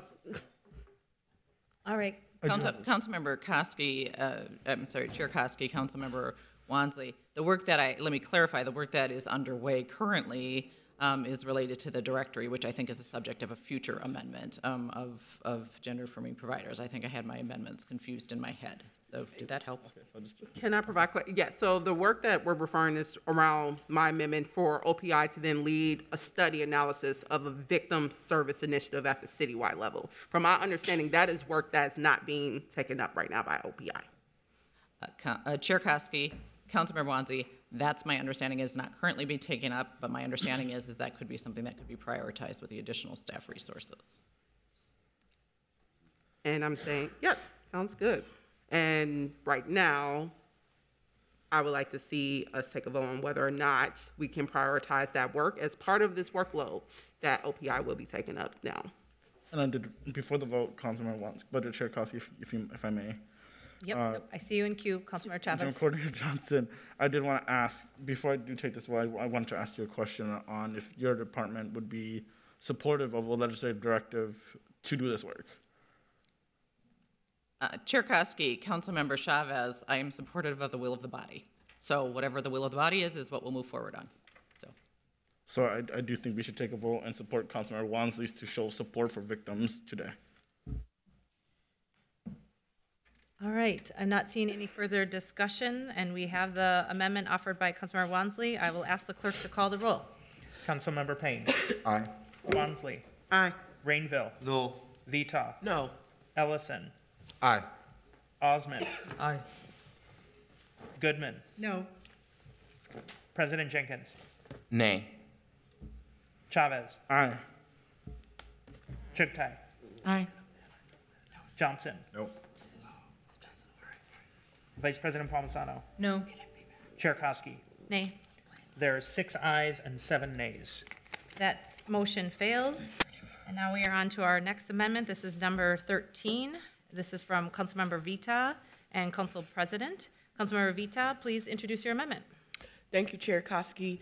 This amendment brought by Council President Jenkins and I is a one-time allocation of $70,000 to help develop a public-facing, comprehensive, holistic directory of providers who offer affirming services to the LGBTQ community, to LGBTQ plus communities and communities with HIV.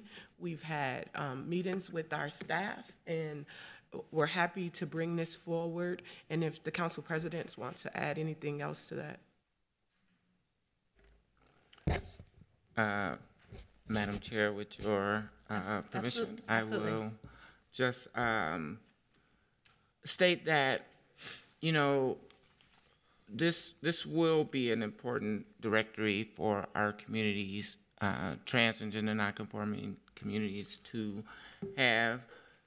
Do want to ensure that we will have an RFP that will seek out an appropriate organization to develop this directory, and that it includes all people who are offering these kinds of services and not show any sort of favoritism to one healthcare provider versus another.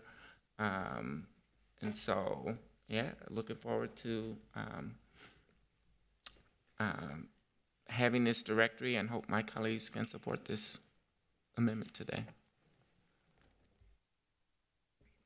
All right. Any other questions or comments? I am not seeing anything, so I will ask the clerk to call the roll. Councilmember Payne. Aye. Wamsley. Aye. Rainville. Aye. Vita. Aye. Ellison. Aye. Osmond. Aye. Goodman. Aye. President Jenkins. Aye. Chavez. Aye. Chugtai. Aye. Johnson. Aye. Vice President Palmisano. Aye. Chair Koski. Aye. There are 13. That motion carries. And now we are on to amendment number 14. This is from Council President, Councilmember Payne and Councilmember Chugtai. Councilmember Payne, please introduce your amendment. Thank you, Madam Chair, and thank you, Council President, and thank you, Councilmember Chugtai, for working with me on this. This is moving money from Public Works $417 million budget ongoing to our Race, Equity, and Inclusion and Belonging Department to support FTE focused on equity work. We know that that department is rebuilding from a pretty turbulent last couple years, and we know that ever since the Trans Equity Council was created, they've been asking for more of this capacity, and so I'm really happy that we are moving forward with this to, give more capacity for community engagement, give more capacity for policy development, give more capacity for working across all departments to ensure that our workforce is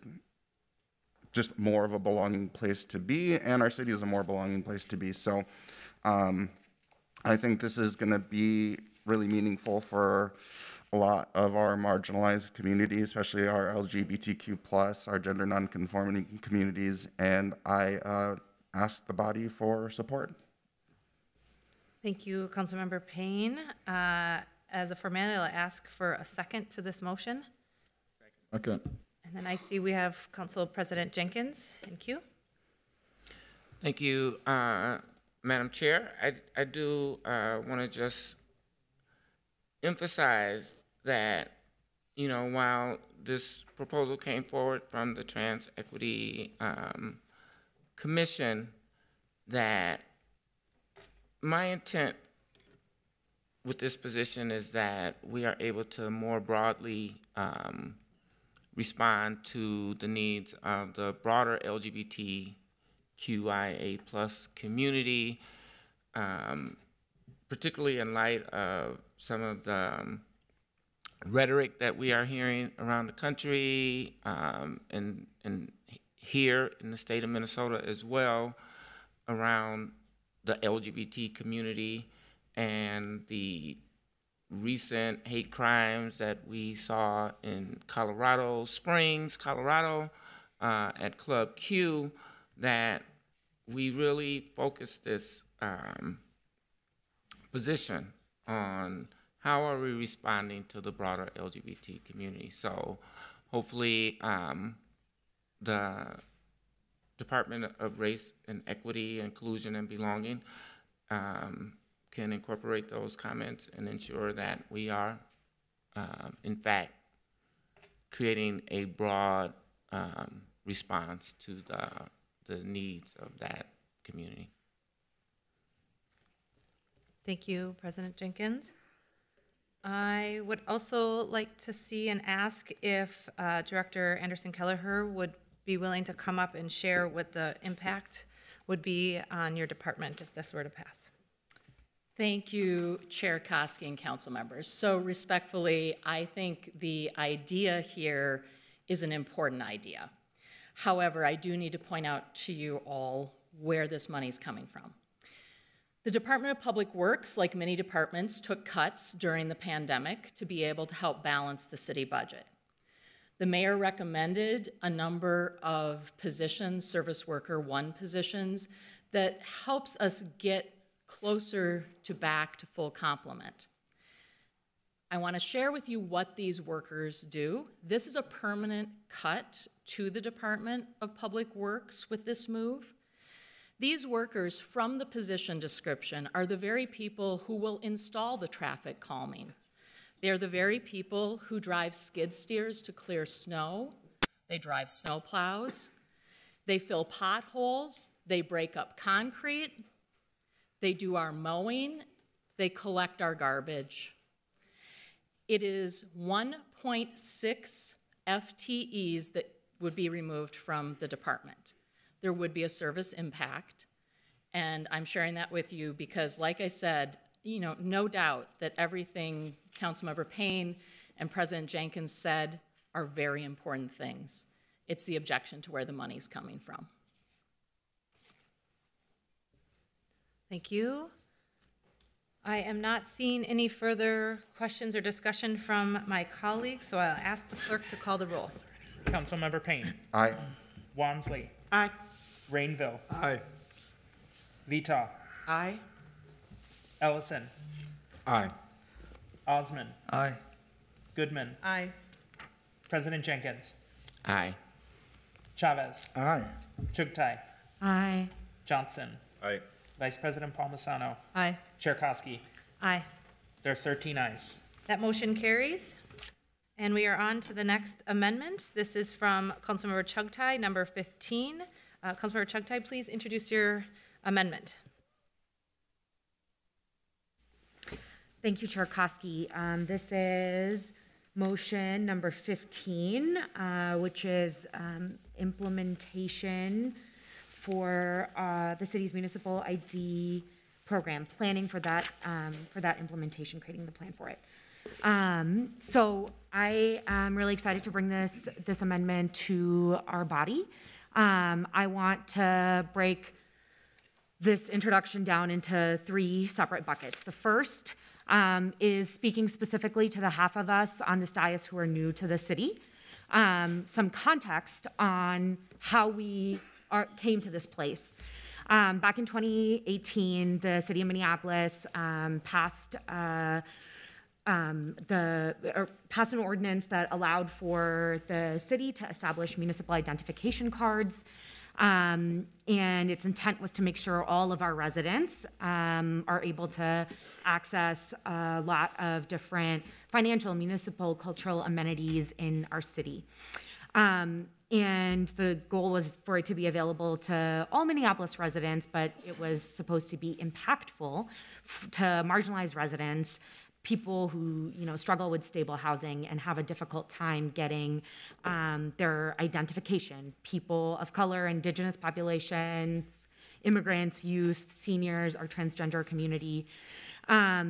This change item picks up the work that was started back in 2019, which is dated at this point, and a lot has shifted in that landscape, with the same $200,000 allocation that the council adopted back in 2019, and that work was stopped after the change item was adopted as a result of concerns by city leaders about the protection of individuals' data due to the state's data practices law. Second, let's go to the colleagues who were here back in 2018 and 2019. I want you to understand how this amendment is responsive to the concerns you've all raised in years past. I am not saying you are wrong. I am saying we are trying to do something different, and things have changed.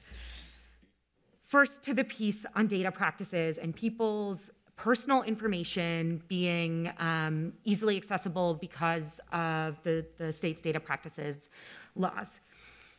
Things have shifted in unexpected ways. We have a trifecta at the state.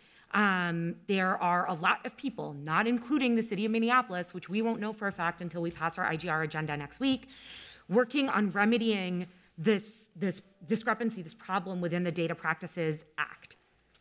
Second, on planning implementation versus actual implementation. The ordinance tells us that actual implementation, so printing the cards and giving them to someone, cannot live with NCR or the coordinator's office or anybody else that actually lives with the clerk's office, what those cards look like and what types of problems they're trying to solve for and how many do we need and exactly how much is that going to cost. That's work we don't know right now because we didn't complete the implementation work, right? Now that the landscape has shifted, we need somebody to go out and gather all of that information. Go back to all of those partners that were ready to accept municipal ID as a valid form of identification. Some of them don't exist anymore, like one of our financial institutions. Others have an interest in being a part of it. So this gives us time to do that work, knowing that it is not going to be something that the entire NCR department is going to move all of their priorities to get this work done. It's going to move slower. It's going to take time. And doing that while we wait for things to shake out with this legislative session is a good thing. It's forward thinking and planning on this body's part. Third, let's talk about the funding source. Yes, this takes money from the Minneapolis Police Department's money. The source itself is the department's Law Enforcement Support Fund. It's where things like our contract with the BCA to help us with investigations or with State Patrol to help with presence and law enforcement in our most dangerous or busiest corridors. That's a good thing. In the time that this fund has existed, it has always underspent what was allocated to it. In fact, it's always been under the $1 million threshold. That doesn't mean that it's not going to get above the $1 million threshold, right? We have things that have shifted with the sheriff's office, and we may enter into a new contract with them. That's great. The base funding for this fund in the mayor's proposed budget is actually $1.8 million. Then there's a change item that adds an additional $1.5 million to it, bringing it up to $3.2 million in a fund where historically we've never spent more than $1 million. That's great. Of course, the goal is always to spend all of the money that's given to you, but realistically, this is a place where we can take some money without risking services and without risking programs and outcomes that we're all committed to. With that, I hope to receive your support on this motion. Thank you, Councilmember Tugtai. Is there a second to this motion? Second. Okay, I want to walk through some questions with council members and then also have some of the department heads come up. So first, I would like to see if Chief O'Hara would come to speak in regards to the impact of this, if this were to pass. Thank you, Chair, council members. I would just reiterate my earlier comments in regard to what is coming in front of us next year, and add on to that the challenges that we do have to actually police the city. I am very concerned sitting here today. We've already lost 5 FTEs, we know that, just today. I don't believe we were adequately prepared for consent decree even before that. And I'm not a person that wants to wait until we actually have a signed agreement or agreements to then actually move funds and start figuring out if we're going to hire people. I would prefer to have all this stuff done now so that we can start making change real, which is more important than wasting money paying a monitor, but actually make change real for our people. The other thing I'm concerned about is just the level of victimization in the city with the increasing challenges with staffing. As of today, there's been 523 people that have been shot in the city, and it's absolutely outrageous.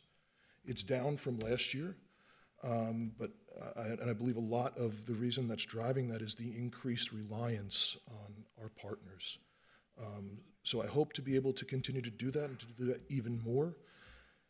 But I do anticipate significant expenditures with the consent decree, and I'm just not sure where all the money would come from. That's all.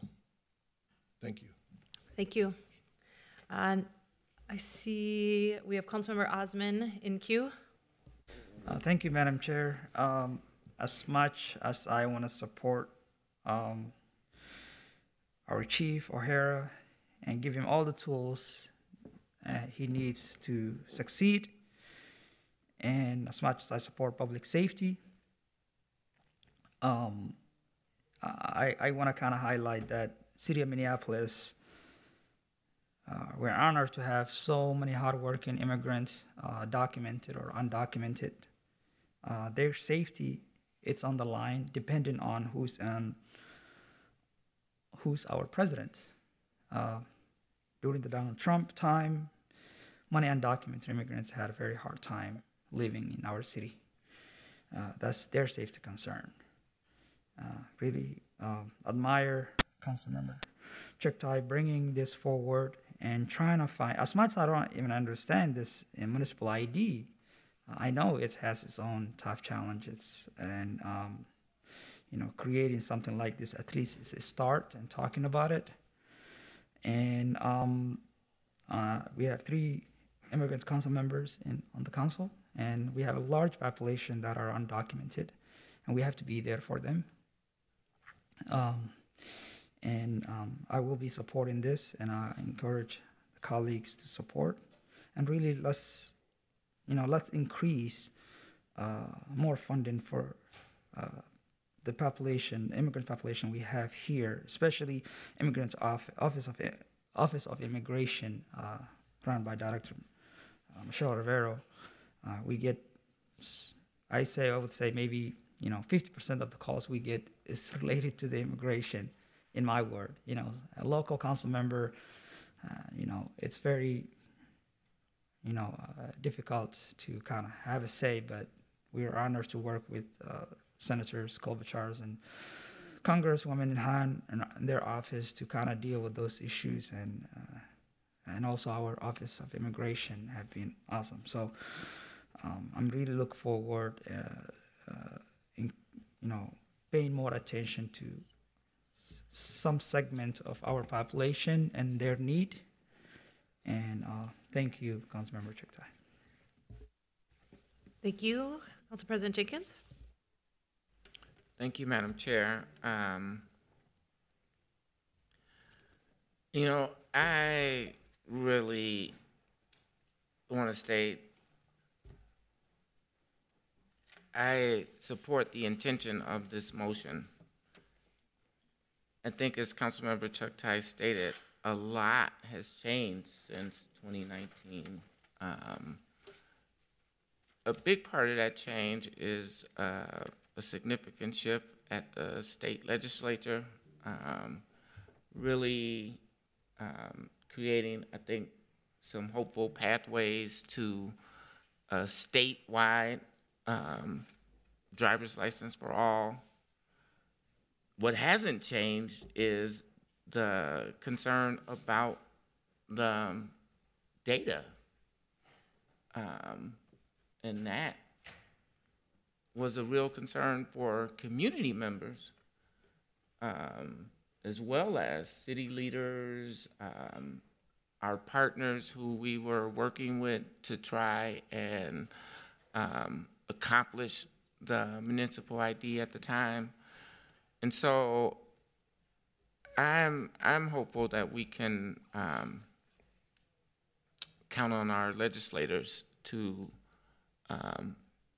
bring a workable solution to this very real crisis that we have. Thank you, President Jenkins. I see Council Vice President Palmisano next in queue. Thank you, Madam Chair. I wanted to ask if Director Topinka would be willing to just speak a little bit on the state and how the legislative priorities are.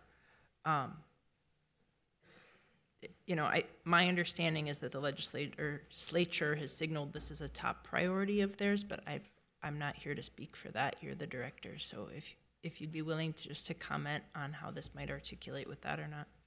Yes, thank you, Chair Koski and Council Vice President Palmisano. Yes, we do know that the advocacy organizations that have been pushing for driver's license for all are gearing up to make a big push this year. We know there is support among the Minneapolis delegation. What we are hearing from them is that there will be an active push for this year. The governor's office has supported it in the past as well. Of course, I can never know what the what the outcome will be during the legislative session, but we do anticipate there will be activity around this. There are many other priorities, and it's a budget year, so again, we can't guarantee what the outcome will be, but we do know there is a lot of support given the change in the legislature to push for this, and it is in the city's legislative agenda to support this as well, and we have in the past and will continue to do so. Thank you. Thank you, Director Topinka. Next, we have Councilmember Chavez. Chair Koski, thank you very much. I worked at the state legislature for 4 years before coming here to the city council, so I know a lot of the state Minnesota House of Representatives, and I think that this is something that will be able to get done at the Capitol, not only driver's licenses for all, but the data privacy. And I just want to thank Councilmember Chugtai for her fast-forward thinking on making sure that we secure funding right now to show our commitment and support for our immigrant neighbors, our undocumented and all immigrant neighbors, that we can do something here. But this ID isn't just for immigrants, it's also for other community members that need this municipal ID. So I just want to say that we're gonna get it done at the state legislature. I know we can do it. And we need this funding right now to begin that planning fast forward. So thank you, Councilmember Chugtai. Thank you. Next we have Councilmember Rainville. Thank you, Madam Chair. I see the need, Councilmember Chugtai, but I am struggling that the state is not helping with this, and maybe even the county can. I believe there's another way to get this done besides cannibalizing the police budget. At a time when we have a new chief, we have a new commissioner of safety, the message that we're sending to them by continuously taking away their money in my ward is not acceptable. So I will not be supporting this, but I do believe there's another way to get this done. Thank you, Councilmember Rainville. I'd like to ask City Clerk Casey Carl if you could just maybe, I'm new, so trying to understand, Ms. Topinka came up and talked to us about what's happening in the state legislature, what would happen here, because in my understanding would be your office would be the actual place where we'd implement this. I know the dollars is going to NCR, but if you could just speak to that a little bit. Sure, Madam Chair, and to the council. When the municipal ID program was adopted by ordinance and established, not yet implemented, for all the reasons I think that Councilmember Chugtai adequately summarized, the program administrator was designated as the Office of City Clerk. So that remains on the Code of Ordinances that the clerk administers the municipal ID program once if and when it's eventually implemented. I think the other piece that I would add is that the concern over data practices, which certainly is on our municipal platform for the state, continues to be a driving issue for staff, since we do not have the capacity to keep private or withhold data we would collect on individuals under the current law. And so that was, as Councilmember Chugtai identified, the primary motivation for suspending the program until such time as changes at the state legislative level could be achieved. Thank you. I am not seeing any others in the queue, so I will ask the clerk to call the roll. Oh, apologies. Councilmember Chugtai. So sorry. I just wanted to sum all of this up real quick.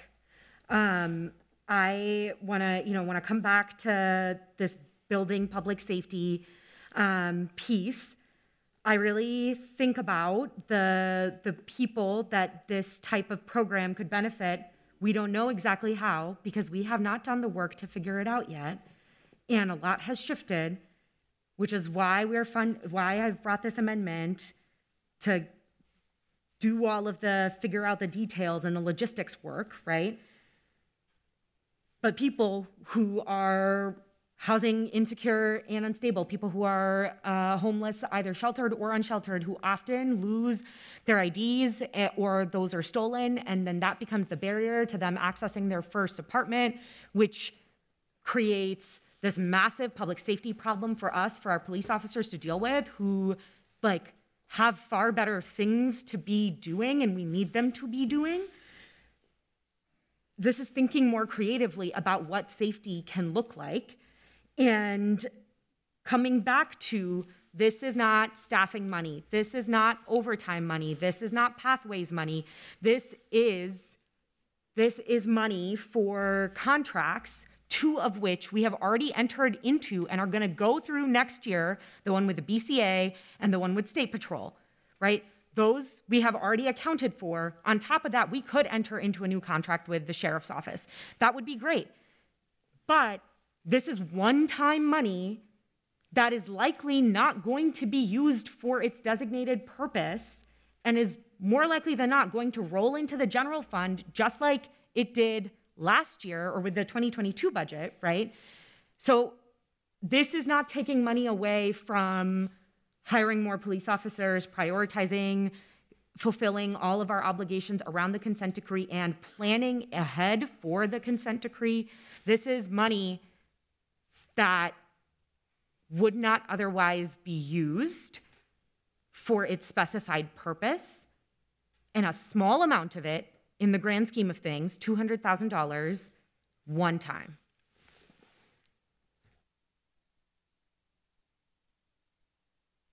All right, thank you so much. I am not seeing now any further discussion, but I will give this a second longer than I did before.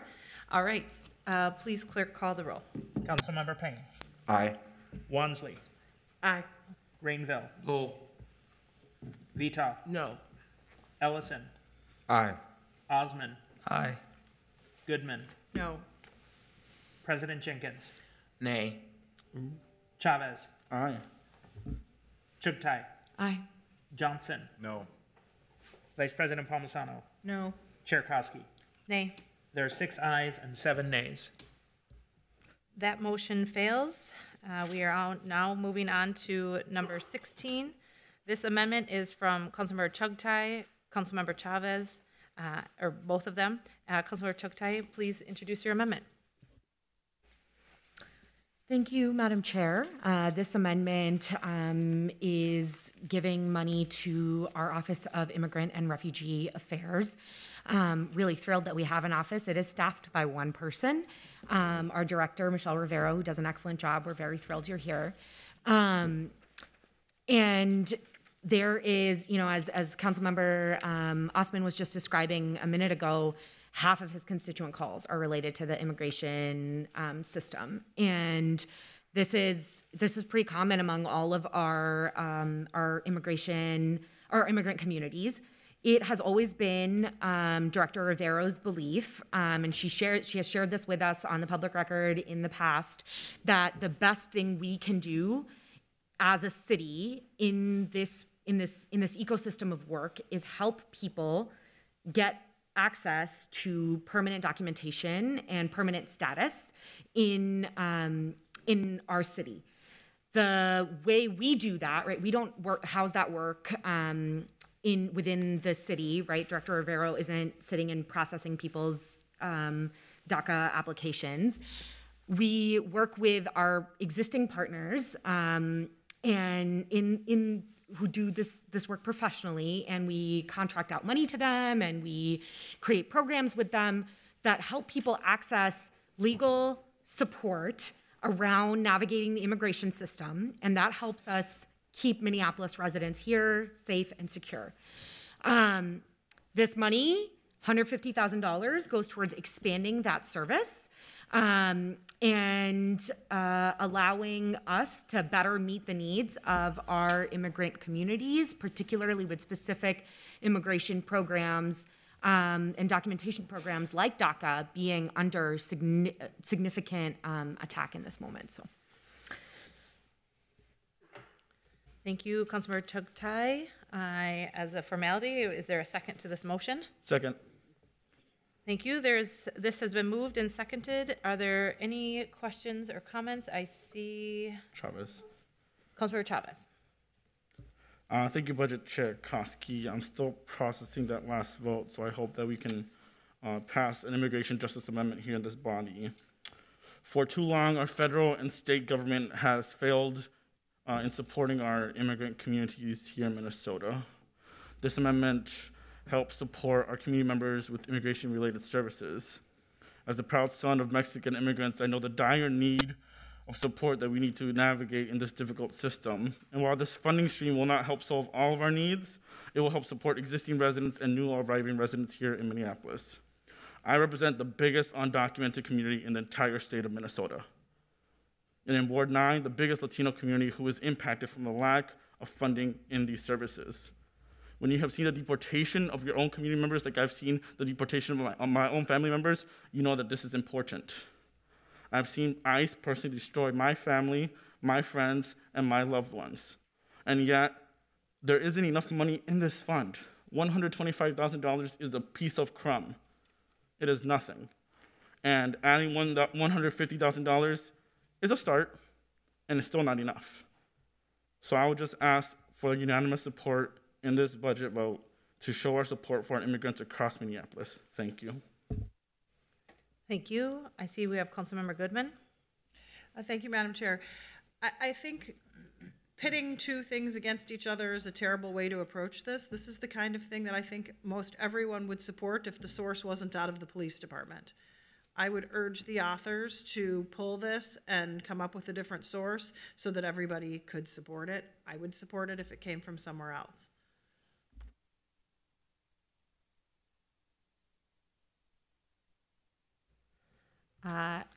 Is that a suggestion here to my colleagues of the authors here, Councilmember Chugtai and Councilmember Chavez?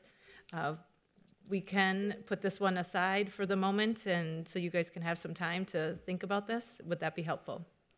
I'm fine with us putting it all the way at the bottom of the list.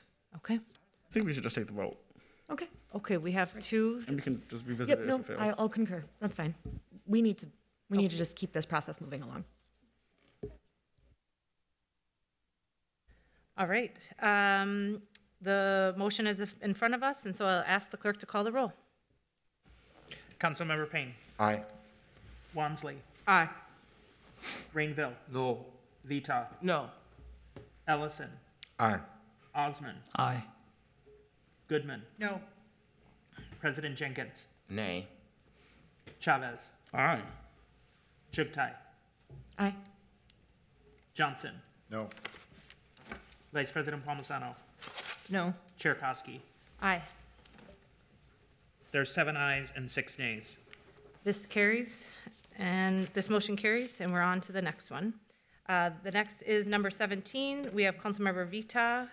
Councilmember Vita, please introduce your amendment. Thank you, Madam Chair. This amendment is a change item that will appropriate dollars from MPD's general fund for public safety contracts with community groups. This will assist in providing public safety services in areas of the city with the highest crime. A particular emphasis will be placed on these areas in the city with the most violent crimes. Community groups will help bridge the divide between the community and MPD while helping to identify crime prevention strategies and opportunities. Thank you, Councilmember Vita. Is there a second to this motion? Second. Thank you. The amendment has been moved and seconded. Are there any questions from council members? Let's see here. I do have Councilmember Wansley in queue. Thank you, Chair Koski. First, I'm supporter of funding community groups to fill in the gaps of city services, but I do want to make sure that we're not being duplicative. So I do have some questions for the author. So the city already has the Violence Prevention Fund. Can you share a little bit more about the differences between the pilot program you're proposing and that Violence Prevention Fund? So I'm not proposing a pilot. This is work that has previously been done, but this is additional funding that I need within the police department for them to work with community groups. And the other department that does similar work, they have said many times to me that they don't work directly with police.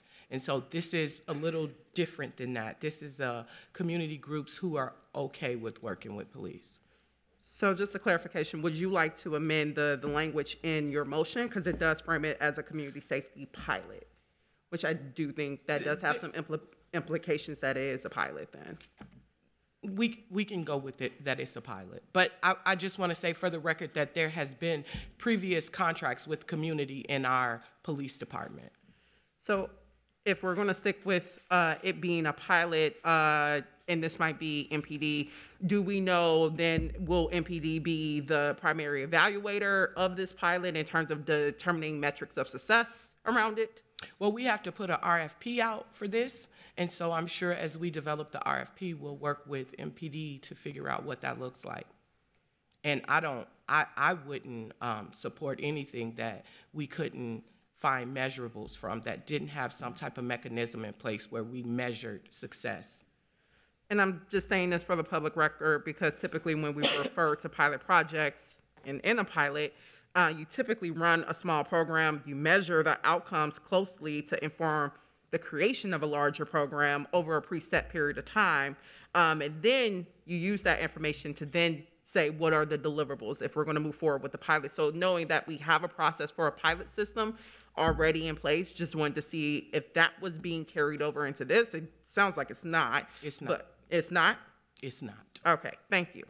I do want to note, as you know, council members, you know, as well as the public, to understand that, you know, in knowing that it's not very clear what the metrics of success are for this, or the goals, like from a year or now, like what we can use as a marker of success. Like if, you know, we are going to be earmarking funds for MPD, I do think that is imperative that we do create those metrics of success so we know if these things are actually helping the community. So I do want to put that on record of like, we do have a process for pilots.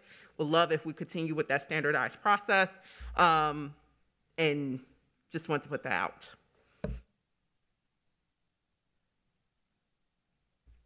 Thank you. I am not seeing any other, sorry, first I have Councilmember Ellison. Thank you, Madam Chair. I think I'm supportive of this, but I did want to clarify that in OVP, I know there's a new acronym. I can't remember it for the life of me. I'll get it at some point. That only the interrupters don't work with the police, and that there are other programs which I think are in the they have you know, probably a dozen other programs. Actually do have cross collaboration, have a lot more flexibility, and so I just wanted to clarify that, just so you know we don't accidentally sort of misrepresent the role that OVP has played, and that they have other departments that do work with the police. Only the interrupters don't, is my understanding. Thank you. Councilmember Wansley. Thank you, Chair Koski. Also, another clarification point about the Office of Violence Prevention, and already a difference I'm seeing with this amendment, or the pilot that's being proposed with this amendment, is that this amendment is for groups that do want to work closely with MPD, but to do something post-crime. So they're kind of a rapid response or a reactionary team after a crime or an incident has been committed. So that is something imperative with this fund for groups who might be looking for this. Just to continue to clarify the role of OVP, if there are groups that want to continue doing diversion work, prevention-based work, getting residents connected to social services, that more proactive approach, then the Office of Violence Prevention Fund is the appropriate source to do that work. So I also want to provide that clarification too, since we're trying to do something different here. Okay, thank you. I'm not seeing any further discussion. Councilmember Vita has their amendment before us, and I'll ask the clerk to call the roll. Councilmember Payne. Aye. Wansley. Aye. Rainville. Aye. Vita. Aye. Ellison. Aye. Osman. Aye. Goodman. Aye. President Jenkins. Aye. Chavez. Aye. Chugtai. Aye. Johnson. Aye. Vice President Palmisano. Aye. Chair Koski. Aye. There are 13 ayes. That motion carries, and we are moving to our next amendment. This is, oh, before I get there, I just want to pause for a hot second here. It is noon. We've been sitting here for 2 hours. We have probably at least about an hour to go before we need to break before Public Works and Infrastructure Committee meeting. I just want to ask my colleagues, you guys, we We are trucking along here. I'm just curious to know if anybody wants to stop for a quick break, 5 minutes, or if we just keep going. Okay, we are going to, how do I call this, clerk? I'm going to recess for 5 minutes, and I mean 5 minutes. So here we go. We'll be back at 12:07.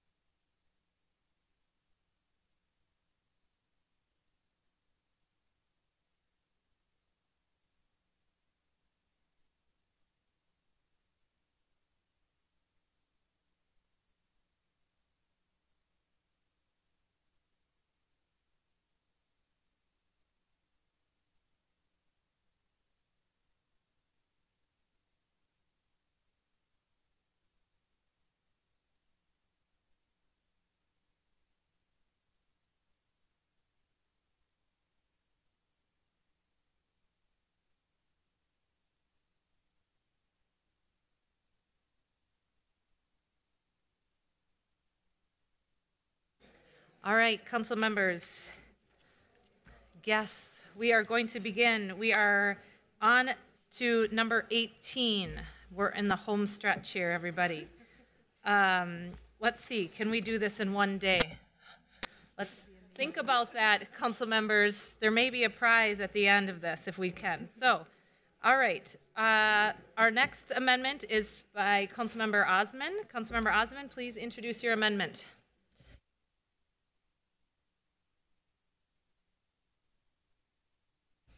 Thank you, Madam Chair. This is a quick one. This amendment directs $90,000 to Community Public Safety Initiative on Franklin Avenue. One of the neighborhoods I represent hasn't certified with the city and has given up the funding last year because of that. I'm simply taking the funds they haven't spent and directing them to the community-based public safety initiative on Franklin.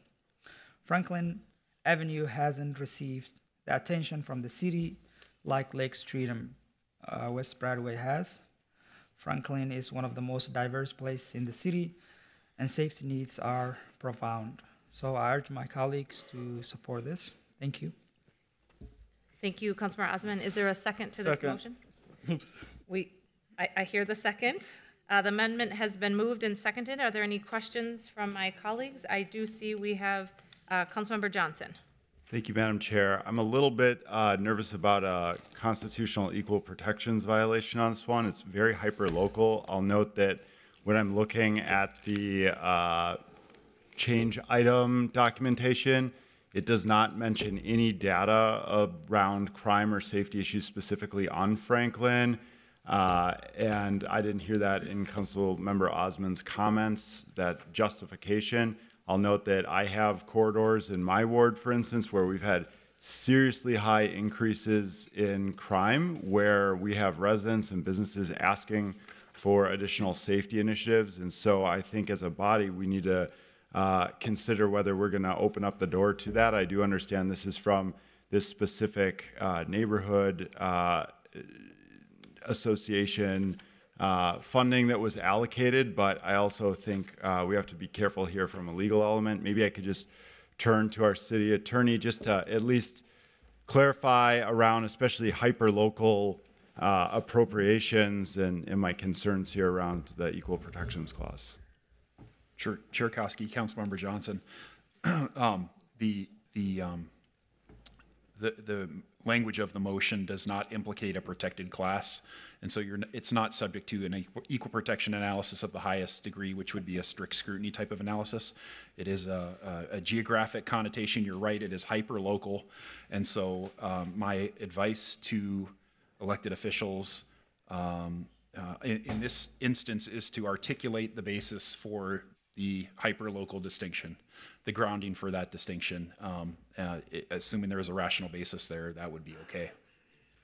Thank you, Mr. City Attorney. So I think that brings me back to both the documentation on this did not articulate the crime-related issues nor the conversation so far. So maybe some colleagues want to jump in with some data and share the rational basis for this. But I have serious concerns, and at this point would be voting against this.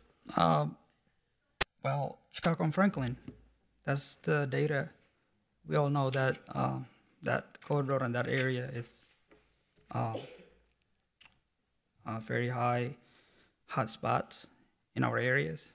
That's what the local police talk about, and that's what's on the news mainly. And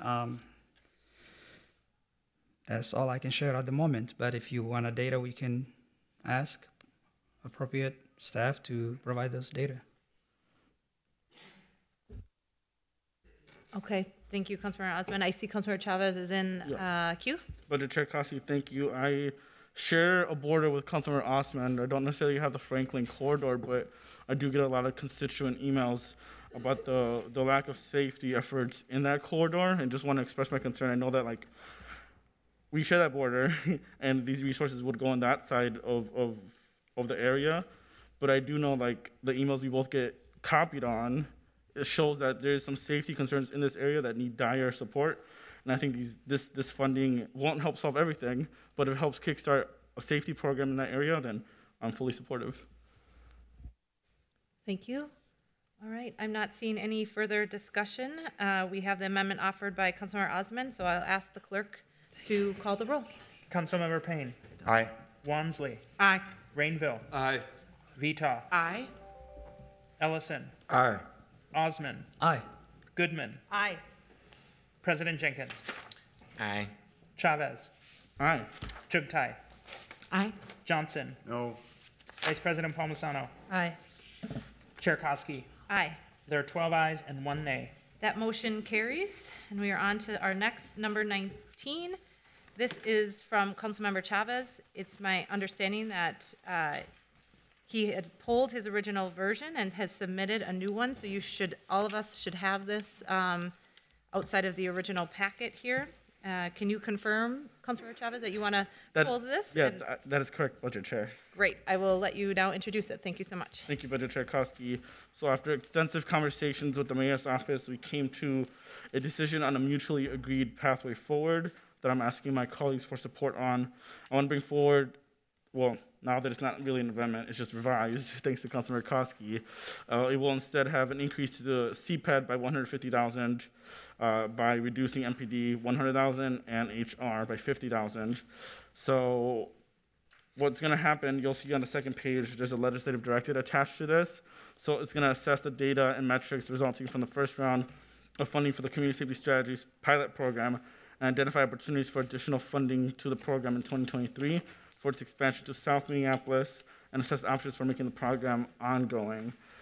My initial goal was taking $650,000 to bring this program, the Community Safety Strategies program, to South Minneapolis, and this, to some extent, can help still achieve that. It just will have a legislative directive, and one of the reasons for this work, we know that in South Minneapolis there has been recent, gun violence, opioid epidemic, a lot of needles on the ground, and also a lack of workforce development. Not lack, there is workforce development, but it's an opportunity to be having workforce development for people in the community, and would just want to explain what this was and would ask for everybody's support. Thank you, Councilmember Chavez. Is there a second to this motion? Second. The amendment has been moved and it's been seconded. Are there any questions from my colleagues? Not seeing any. I will ask the clerk to call the roll.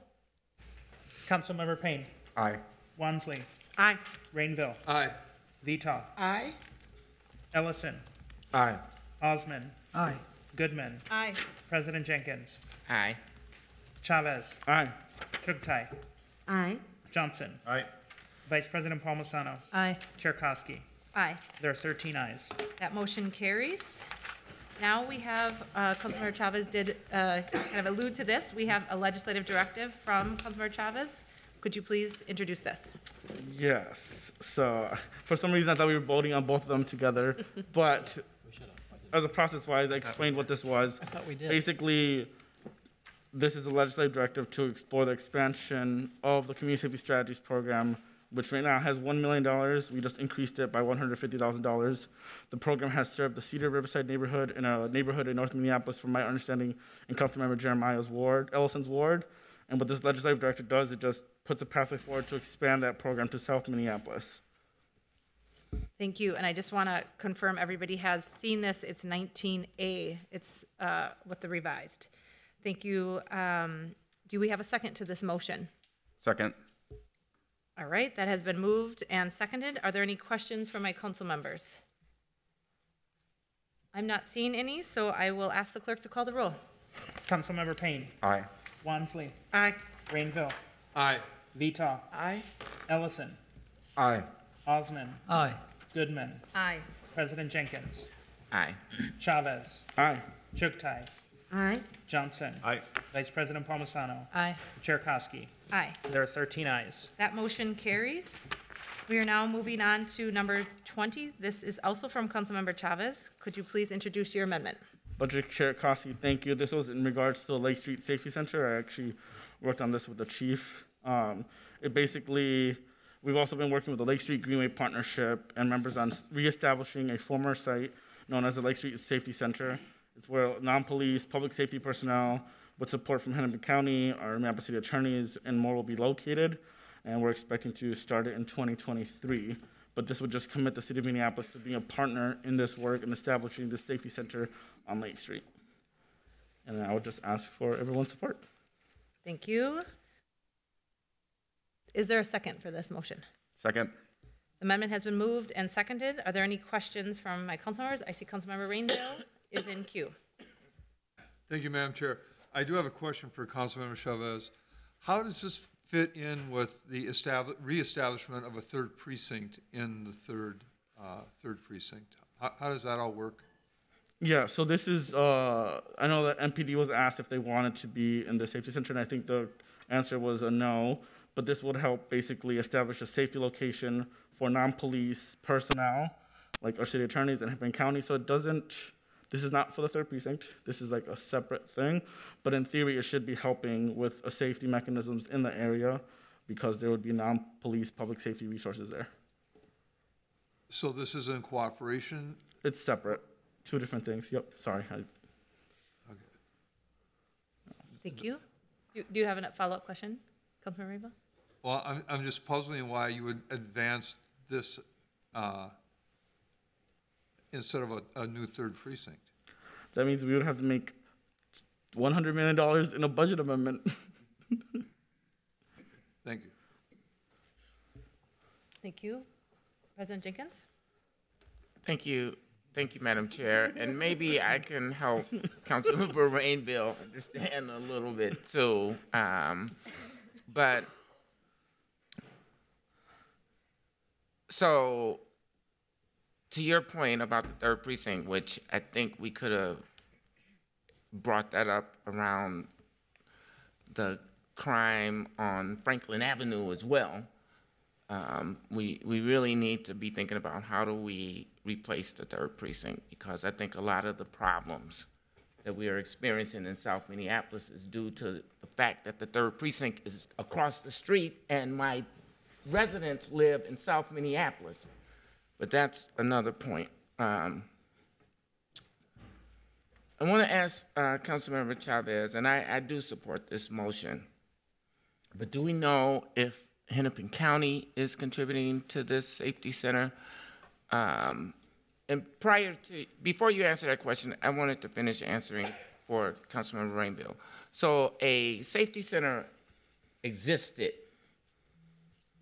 in conjunction with the third precinct for many, many years, for decades prior to the uprisings of 2020 and the subsequent burning down of the safety center. The Lake Street Partnership is wanting to bring that safety center back as in addition to the work that the third precinct does.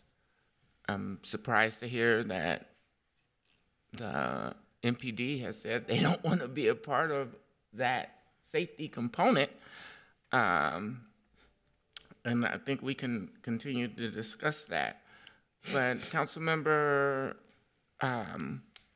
Chavez, do you know if Hennepin County is going to be a partner in this safety center as well? I know that Hennepin County will have like a kiosk for resources there. And I know the goal is to have the city of Minneapolis, Hennepin County, and Metro Transit contribute $75,000 total in a year, this year.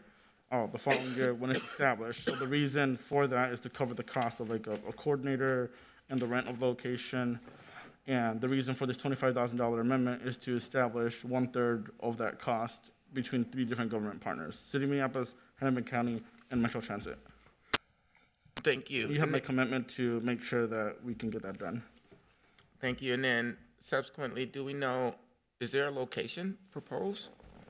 Right now, they're thinking in the Midtown building, the Midtown Gold Market. Yep. Thank you, Councilmember. All right, thank you. We have Councilmember Wansley. Thank you, Chair Koski. I just wanted to also share some updates. I heard the third precinct be referenced a couple of times. I do want to remind council this, past ARPA session, we did pass an amendment that I brought forward to do an engagement process around the third precinct that NCR is leading right now. And that will greatly shape what is going to happen with that site. I want to also put on record for the multiple community sessions that I've been a part of that has been led by the surrounding community. They have said they do want to see something else in that site besides law enforcement. So I'm really excited to see community has already expedited conversations around, you know, the 3rd precinct, the future of that site, also what happens with you know, the 3rd precinct as a law enforcement facility. And I also want to note too, because this has even come up in events that I've hosted in my ward around, you know, concerns of distance and response time with the current 3rd precinct being located in the old PSB Center. I want to remind, you know, MPD came to PHS several months ago and provided a very thorough presentation where it says currently their response times is 8.5 minutes. So if that is accurate, then it does not seem to be actual matter of distance or troubles with distance from law enforcement stationed at the 3rd precinct traveling to residents within the 3rd precinct boundaries. So that's even data being provided by MPD themselves. So I do want to somewhat do some myth busting about response times based off of the data that our own law enforcement department provided us just, you know, several months ago. So I did want to highlight that fact that work is happening around the current sites of the 3rd precinct. The future of that is being led by community and also, you know, concerns around response time based off of the current locality of the 3rd precinct. Thank you. I'm not seeing any further discussion, so we have this amendment offered by Councilmember Chavez. I will ask the clerk to call the roll. Councilmember Payne. Aye. Wansley. Aye. Rainville. Aye. Vita. Aye. Ellison. Aye. Osman. Aye. Goodman. Aye. President Jenkins. Aye. Chavez. Aye. Chugtai. Aye. Johnson. Aye. Vice President Palmisano. Aye. Chair Koski. Aye. There are 13 ayes. That motion carries. We are on to our next amendment, which is from Councilmember Chavez and Councilmember Chugtai. This is number 21. Councilmember Chavez, will you please introduce your amendment? Yes, thank you, Budget Chair Koski. Prevention is key in our neighborhoods with high rates of carjackings and theft. This amendment will help improve education and hopes to establish a program to prevent auto theft and catalytic converter theft. It will appropriate $25,000 in one-time funding from the Minneapolis Police Department to support auto theft prevention. St. Paul has an auto care clinic that marks catalytic converters and installs theft prevention screws and license plates. I think that with this appropriation, we can begin the exploration of bringing a program to Minneapolis. And if Councilmember Chugtai, who's an author out here, would like to say something. Thank you. Yes, Councilmember Chugtai? Thank you, Chair Koski. Really excited to have worked on this project with Councilmember Chavez. I represent the 10th Ward that's entirely in the 5th Police Precinct, and I know that the neighborhoods I represent, particularly in the northeasternmost corner of the 5th Precinct, has always been had the highest rate of auto thefts in the 5th Precinct, and the same neighborhood I live in, and doing small things that help people, I think is a good thing. All right, thank you so much. I am not, oh, sorry, I realize that we need a second for this, formality-wise. Second. All right, it's been moved and seconded, and I'm not seeing any other discussion, so the clerk, please call the roll. Councilmember Payne. Aye. Wansley. Aye. Rainville. Aye. Vita. Aye. Ellison. Aye. Osman. Aye. Goodman. Aye. President Jenkins. Aye. Chavez. Aye. Chugtai. Aye. Johnson. Aye. Vice President Palmisano. Aye. Chair Koski. Aye. There are 13 ayes. That motion carries. We are now to our next amendment, which is from Councilmember Rainville and Councilmember Osman. Councilmember Osman, please introduce your amendment. Or if Councilmember Rainville is going to. Well, you're good with this? Okay. So this is an amendment that I've worked with Councilmember Osman on. Opioid addiction is an absolute problem in not only in his area, but there are our members who worship in the Third Ward who it affects. And I'm very supportive of this. I'd ask my colleagues to help shine a deeper light on this issue in our city. And please vote for this today. Thank you. Thank you. Councilor Osmond, did you want to say anything? Yes, many times here I say my community was dealing with pandemic before the pandemic. This is a crisis daily. There's overdoses daily in Native American and East African community in my district. And as a city, we have obligation to really save human life, and that is providing information, education, awareness, and City of Minneapolis really never allocated, speaking specifically opioid epidemic, we have allocate staff, full-time staff, but not actual programming. With the opioid settlement, we're just taking some money of that and focusing on very there's underserved, low-income, hot-hit areas in the city of Minneapolis. So I thank my colleague Rainville for bringing this up, and my colleagues for their support. Thank you. Thank you. I see we have Councilmember Payne in queue, but I also skipped the second dean, I think, on this. So Second. All right. Councilmember Payne. Thank you, Madam Chair. Yeah, I just wanted to uplift this and say, you know, earlier this year I authored a legislative directive to explore medication-assisted therapy, but it's really good to follow up those types of actions with real investments into this work because we know the scale of this crisis. We could probably increase this amount by an order of magnitude and still not meet the need, but I'm glad that we are allocating budget to this really important work. Thank you. We have moved this and it's seconded. I'm not seeing any further discussion, so I'll ask the clerk to call the roll. Emily. Oh, I'm sorry, Councilmember Vita. Thank you. Apologies. Sorry, I couldn't get in the queue quick enough. I just wanted to thank Council Members Osmond and Rainville for working on this together. You know, at our last public hearing on the budget, we had folks come in and speak to this very issue, and I'm happy that you all reacted in this way because the need is clearly there and you've listened to the people. So thank you both for working on this together, and I'm so happy to support this. All right, now I will have the clerk call the roll. Councilmember Payne. Aye. Wansley. Aye. Rainville. Aye. Vita. Aye. Ellison. Aye. Osmond. Aye. Goodman. Aye. President Jenkins. Aye. Chavez. Aye. Chugtai. Aye. Johnson. Aye. Vice President Palmisano. Aye. Chair Koski. Aye. There are 13 ayes. That motion carries. And we are now to our next amendment. It is from Councilmember Chavez, number 23, but it might be my understanding that you are pulling this amendment. Would you like to speak to this? Yes, thank you, Budget Chair Koski. I'll be dropping this amendment, so I won't move this forward. I've been working with Reg Services Department to move current ARPA funds to use right now to expand our current needle pickup services. And it'll help it for 2023 and possibly 2024. And we'll also be working on the legislative directive together with Reg Services and the Health Department on our current needle pickup services and contracts, and hope for its expansion for the years to come. And I know that I can probably speak for Councilor Osmond, but in Ward 6 and Ward 9, we have a lot of needle litter on the ground where a lot of the children we represent aren't able to go play outside. So I think exploring this option is something that's going to be really critical to the safety of our residents. So all that is to say is that I'm dropping this amendment. All right, thank you.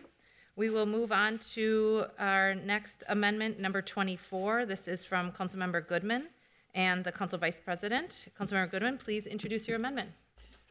Thank you, Madam Chair and Councilmember Palmisano, who's been so helpful, and particularly your staff, who has just been great in doing a bunch of research on this. This is an amendment to reduce a position one time in the communications office and allocate $134,216 to the 27 neighborhoods that have fallen below the $20,000 mark. Based on feedback from neighborhoods in my ward, the city, between its auditing function, its board development function, and its accounting functions, kind of tells them they have to spend $5,000 of the $10,000 they're getting in a very specific way, which leaves no money to do basically anything else. This council did vote, not unanimously, to have a base funding amount of $25,000 that was not incorporated into Neighborhoods 2020. This would give us 1 year to figure out how we can make sure that we are going to fund the things we're asking them to do. And I will just share, and maybe I shouldn't, but I had a great conversation with Councilmember Payne about some ideas he had for ways that we could work with neighborhoods to reimburse them for the work that we're asking them to do.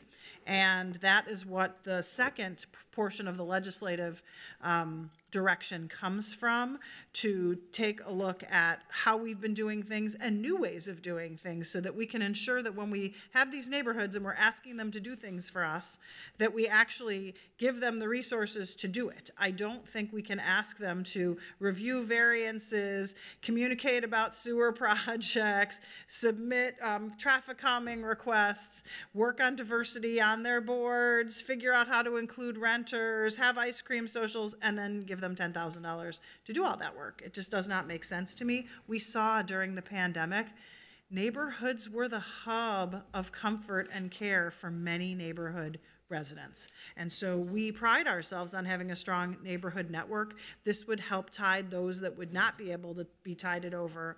It involves 27 neighborhoods. I have a list in my office prepared by Councilmember Palmisano's office. So I hope everyone will see fit to support this one-time funding. And then I know Councilmember Palmisano and others will speak to the staff direction. I would like to be added as an author to that, if that's okay. I really love the collaboration of this work. I also want to say that of all the members of the council, Councilmember Johnson has been the most consistent, along with me, supporter of neighborhoods. And he has carried a lot of water for a long period of time. And he has some great neighborhoods that care a lot about neighborhood organizations. And I just give props to him for urging me and Councilmember Palmisano and others to think about how to do this differently. I wasn't sure that anyone would agree with the two of us. And now I'm finding that actually there's a lot of agreement we need to do something. This is the something we've come up with for the budget process. I'll also note I almost never have budget amendments, so it's very unusual for me to even have a budget amendment. I would appreciate your support, and again want to thank Councilmember Palmisano for doing much of the work involved in this as well. Thank you. Thank you, Councilmember Goodman. And do I have a second for this? Second. Thank you. It's been moved and seconded, and I see we have Councilmember Rainville in queue.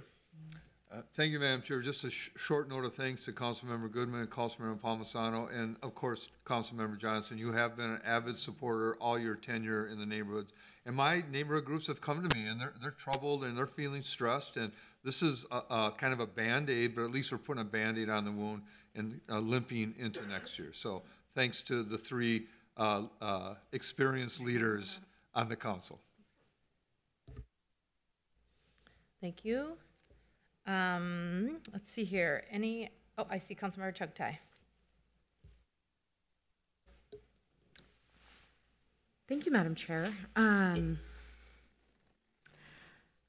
guess I'm just wondering if perhaps it's the authors, perhaps it's directors Bergstrom and Mo that might want to add just a little clarity. But the thing I'm wondering is why the decision to pull this, why the funding is coming from the communications department and FTE in that department, when I'm just thinking about the after action review that has been discussed in the community and the news, but we've also all talked about it in committee a few different times, and one of the things that really has stood out to me about the after action review is this need for this greater need from the city to communicate in a more regular and rapid and accurate manner that is accessible,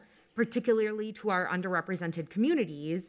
And in this most recent update, I remember Director Bergstrom presenting something on plans to do that type of communication. And I worry that taking away an FTE who might do a lot of that implementation might get in the way of us, following through on some of that after action review planning we've been talking about. So that's, I'm wondering about the source, and anyone who wants to speak to it, great. Madam Chair, is that okay? Councilmember Chugtai, neighborhood organizations' main purpose is to communicate with residents. So it makes sense that they are going to take on, as they have, a lot of communication type work. This is an interagency coordinator position that currently does not exist in communications. So it's not cutting communications. It's saying we trust neighborhoods to be working with us on communications. It's also one-time funding, so within the biennial budget, they would be funded for the interagency coordinator position in 2024. That's really, really helpful. I don't disagree that neighborhood organizations are a part of how they're kind of they can at times be a conduit of communication between the city and residents.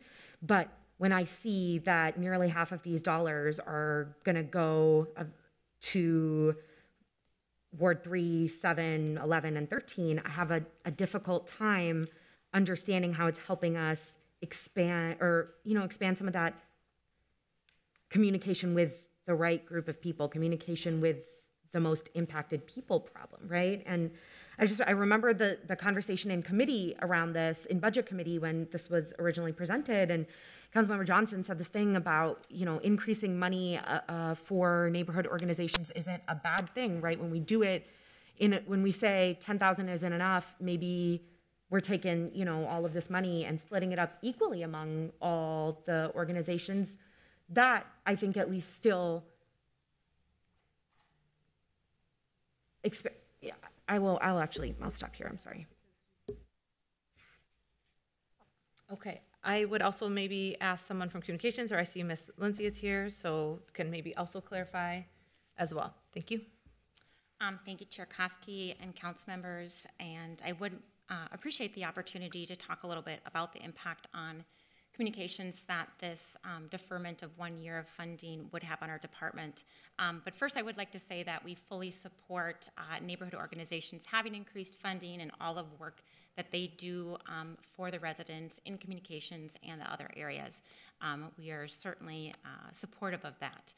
But this one-time funding would require the communications department, as it has been laid out, to defer the hiring of an interagency coordinator position for 1 year, so we won't be able to hire the position until 2024. Our department has not seen an increase in positions for several years now, and so this actually will make us be 1 FTE smaller next year versus maintaining at a level, because some of our positions are moving to the Office of Community Safety. What I do want to talk about is our cultural radio program. This program has expanded greatly since 2016 when it was a pilot. It's something we're very proud of. The last 2 years, we've actually gone from the one program in 2016 to doing programs in 4 different languages, and this year we'll be expanding to 5 different languages, including our first Oromo program this month in December. So we did 103 programs in 2021, and we'll be doing 109 programs this year. And that is without dedicated staff support. So all of the money we receive goes straight into community and into our community media vendors.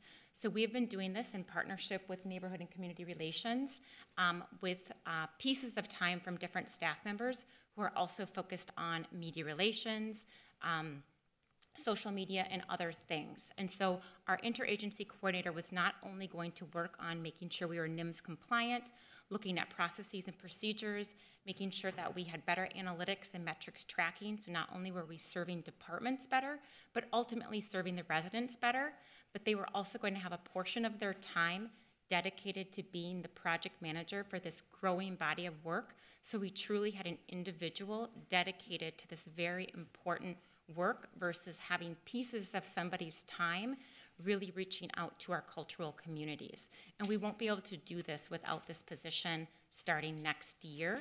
And we are at risk at not only sustaining the programs that we're doing, but the new programs that we were taking on.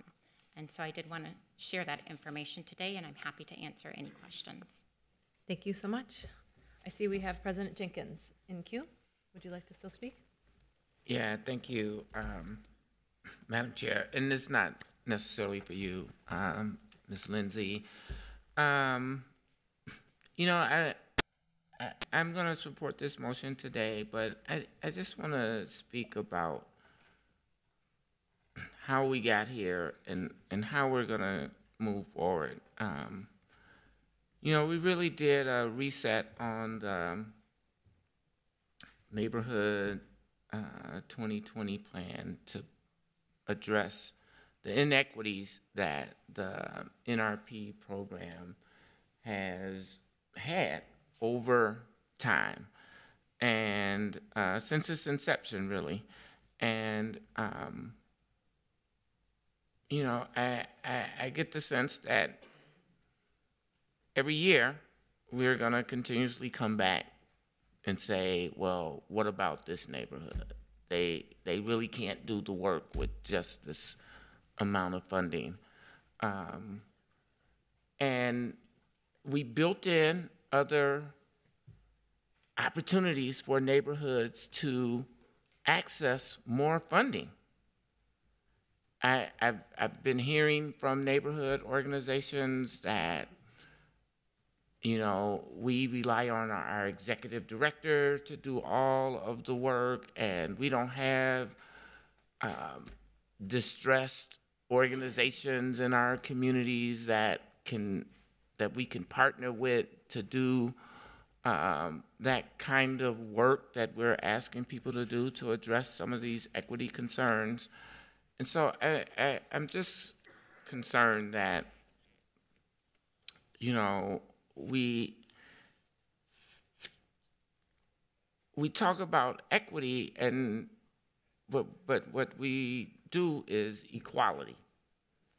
And equality continues to make those communities that have been under-resourced in the past continuously under-resourced. So I just want to make that statement. Thank you. So we have the amendment before us. I just want to be clear that we were going to be voting on this amendment, number 24, and then we have a legislative directive next, so that everybody, I just want to make sure that there's some clarity here. So we have the amendment before us, and I will ask the clerk to call the roll. Councilmember Payne. Aye. Wansley. Aye. Rainville. Aye. Vita. Aye. Ellison. Aye. Osman. Aye. Goodman. Aye. President Jenkins. Aye. Chavez. Aye. Chugtai. Aye. Johnson. Aye. Vice President Palmer. Aye. Chair Koski. Aye. There are 13 ayes. That motion carries, and we are now next in line is the legislative directive. This is from Council Vice President, Councilmember Payne, Councilmember Johnson, Councilmember Wansley, and Councilmember Goodman. Council Vice President, would you please just introduce this, and we can take the roll. Thank you, Madam Chair. This is the second part of this.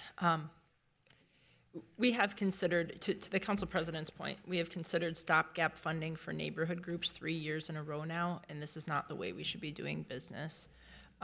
Neighborhood groups every year are left with a really uncertain future, and they feel like they're unable to make plans, so they hold on to their old NRP funds in reserve because they're not sure year to year if they're going to be able to continue operating and what level. You know, I think we all agree that neighborhood groups provide a vital connection between the city and our residents. We rely on them to do a lot of engagement work and communication, like Councilmember Goodman mentioned. You know, we rely on them to do communications for things we don't have the infrastructure to do ourselves. For example, Public Works relies on the organizational abilities for neighborhood groups to assist with outreach and communications on street projects. we think they have an incredibly high return on investment. You know, just the last couple of years, they leveraged almost 225,000 volunteer hours. And this is all work that benefits our city. So this legislative directive asked the mayor to look at the Neighborhoods 2020 program to evaluate the base funding options an appropriate amount on an ongoing basis for neighborhood groups, to evaluate the effectiveness of other funding mechanisms in the program. And it asks to also analyze the NRP outstanding issues, right? How do we best support neighborhood organizations to spend the $26 million of funds remaining in the program in a timely way? What is the appropriate amount of NRP funds for a neighborhood organization to hold in reserve?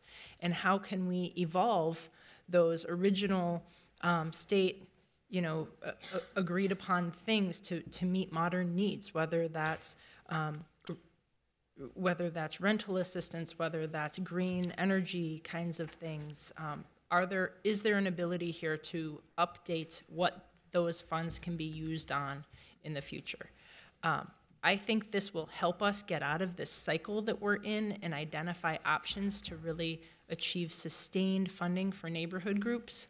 And I think that we know that a citywide network of neighborhood groups is what's essential to help on our outreach, both from the ground up into the city and the city back to residents. So I will move this legislative directive as part of this, and appreciate my appreciation to Councilmembers Johnson, Payne, Wansley, and Goodman, who have helped us to get to this point and make this better. Second. Thank you. All right, this has been moved and seconded. I am not seeing any additional discussion from my colleagues, so I'll ask the clerk to call the roll. Councilmember Payne. Aye. Wansley. Aye. Rainville. Aye. Vita. Aye. Ellison. Aye. Osman. Aye. Goodman. Aye. President Jenkins. Aye. Chavez. Aye. Chugtai. Aye. Johnson. Aye. Vice President Palmisano. Aye. Chair Koski. Aye. There are 13 ayes. That motion carries. And we are moving on to our next amendment. It is from Councilmember Chavez. Before we go on to this, I just want to do a time check here. We have, let's see here, 1, 2, 3, 4, 5 more amendments to get through. We may do this. I know that Chair Johnson for Public Works has offered to potentially move that back a little bit so that we can squeeze this in, but I just want to make sure that we are still mindful of time, and if we can do these next few in the next half hour, that would be ideal. So let's see. Not to stop any discussion, I'm just moving us along here.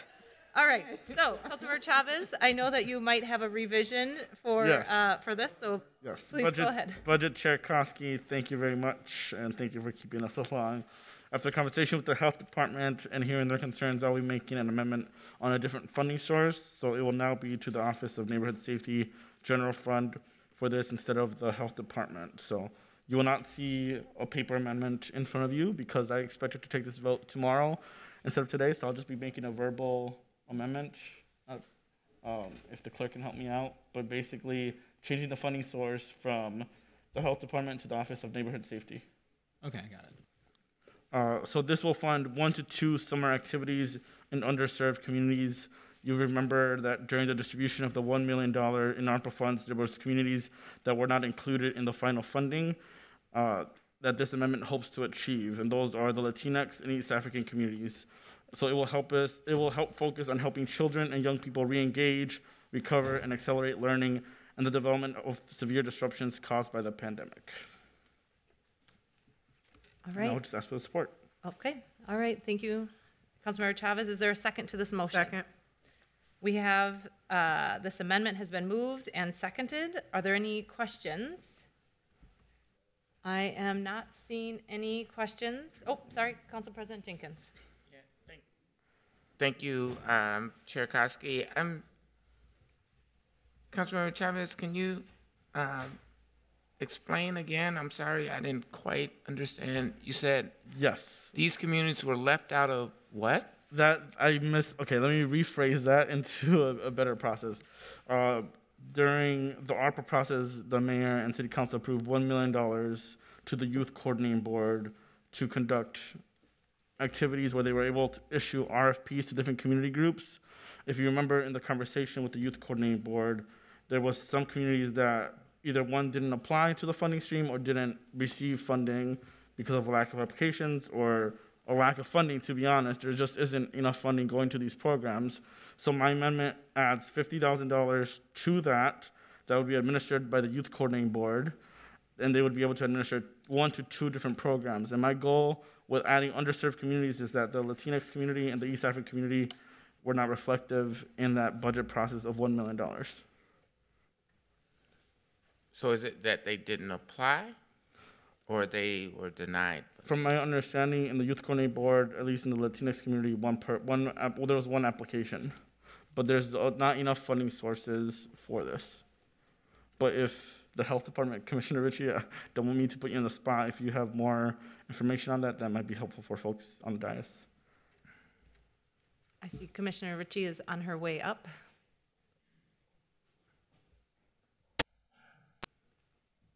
Thank you, Chair Koski, Councilmember Chavez, members of the council. I don't have a lot of information on the YCB RFP. I do know that there was far more applicants than there were funding for that ARPA money. So that's pretty much all I can tell you about those funds. Thank you. Yeah. Any further questions? No, thank you. Okay. Thank you, Madam Chair. All right, I'm not seeing any additional questions or discussion. We have the amendment before us, and I will ask the clerk to call the roll. Councilmember Payne. Aye. Wansley. Aye. Rainville. Aye. Vito. Aye. Ellison. Aye. Osman. Aye. Goodman. Aye. President Jenkins. Aye. Chavez. Aye. Chugtai. Aye. Johnson. Aye. Vice President Palmisano. Aye. Chair Koski. Aye. There are 13 ayes. That motion carries. Our next amendment is from Councilmember Rainville and Councilmember Osman. And Councilmember Rainville, will you please introduce the amendment? Yes, thank you. First of all, I want to thank Councilmember Osman and his staff, as well as my staff, for working on this. Councilmember Osman, you've been very helpful in teaching me about the needs that this will address. And many communities do not have access to women's sexual health and education services. I've heard from my East African residents in Ward 3 on this issue, and as an example of a community that will benefit from this funding that is currently lacking. This will bring the services to as many women who deserve and need them. And so again, I thank you, Councilmember Osman, for helping me with this. Thank you, Councilmember Rainville. Councilmember Osman, did you want to speak to this as well? No, thank you, Councilmember Rainville, for your leadership. It's a wonderful amendment for culture-specific women's health, and I appreciate your help drafting that. Thank you. For formality, I'll ask that there's a second. All right, this has been moved and seconded. I see we have Councilmember Jenkins in queue. Thank you, Madam Chair. I would just state that I serve on the advisory committee for a group called Isharoon, which has been we conducted a survey of women's health needs in primarily in the East African community. We know that there has been a number of sexual health issues in that community, as well as barriers to language barriers, cultural barriers for seeking accessible health care. So I'm supportive of this budget amendment today. Thank you. I see Councilmember Chugtai is also in queue. I'll keep this brief. Thank you, Madam Chair. Only stating this now because I have now heard about it from 6 different people who've reached out. I have had a chance to talk with both the authors of this and understand really clearly that this money is not going to go to, the intention of this money is to not end up in the hands of someone who's going to go into mosques or cultural centers and tell our youth that abortion is bad. Like, just, it is about like full spectrum health education. Thank you. I am not seeing any further discussion, so I will ask the clerk to call the roll. Councilmember Payne. Aye. Wansley. Aye. Rainville. Aye. Vita. Aye. Ellison. Sorry, sorry, I couldn't hear too many things. Aye. Okay. Osman. Aye. Goodman. Aye. President Jenkins. Aye. Chavez. Aye. Chugtai. Aye. Johnson. Aye. Vice President Palmisano. Aye. Chair Koski. Aye. There are 13 ayes. That motion carries. And we are now on to amendment number 28. This is from Councilmember Payne and Councilmember Osman. I know that there is a revised version that you guys should all have received. And so I would like to ask that Councilmember Payne introduce the motion. Thank you, Madam Chair. Yes, this is taking $186,000 out of regulatory services, $27 million budget, and investing in our co-enforcement model of enforcement in civil rights. And so this one was a really hard one to source. This is a very tight budget. No department wants to be cut, especially in these times. We've been through so much. But I do want to acknowledge we've made some significant investments in the programs and reg services. We're making very significant investments in the safety of the workers in reg services, including body-worn cameras, and we're even doing, at the legislative level, advocating for changes to the state statute, additionally for worker protections for reg services, and I recognize how important that is and how much we are asking of the reg services department. So I weighed this decision very heavily, and I landed on this as the source because I wish every employee in Minneapolis had the level of care and consideration that the city of Minneapolis has for its workers. Frontline workers have been through so much over these last couple of years, and these dollars are going to go towards still our enforcement goals around our ordinances, our enforcement of worker protections, our enforcement to make sure that people have safe and sick time, make sure that they're getting fully paid and they're not experiencing wage theft. This is only the tip of the iceberg of the types of worker violations that are out there. And this is not only going to help enforce some of that, but it's also an awareness piece too. This is done in partnership with SATOL. They've got really deep relationships with a lot of the most vulnerable workers in our city. And this makes sure workers know their rights, know what's allowed and not allowed. Many of these workers are our most marginalized, low-income immigrant workers, BIPOC folk, and hopefully we can get to a point where we can even expand on this, but we've been doing one-time funding year over year since some of these worker protections have passed. This is to get not only increase the mayor's one-time budget, but it's to get to a baseline of continuous and reliable funding for this type of enforcement. So I really do ask for your support, and I'm grateful to Councilmember Osman for partnering with me on this. Thank you, Councilmember Payne. And do you mind just clarifying the change? I think it's in your change item, but I just want to make sure that everybody understands where the exact change is. We may need to confirm this with Director Kruver, but the mayor had requested one-time funding of $186,000 or so. I'm asking to increase that $186,000 by an additional, basically $186,000 this year and then ongoing. So I think the table in the change packet might be incorrect technically.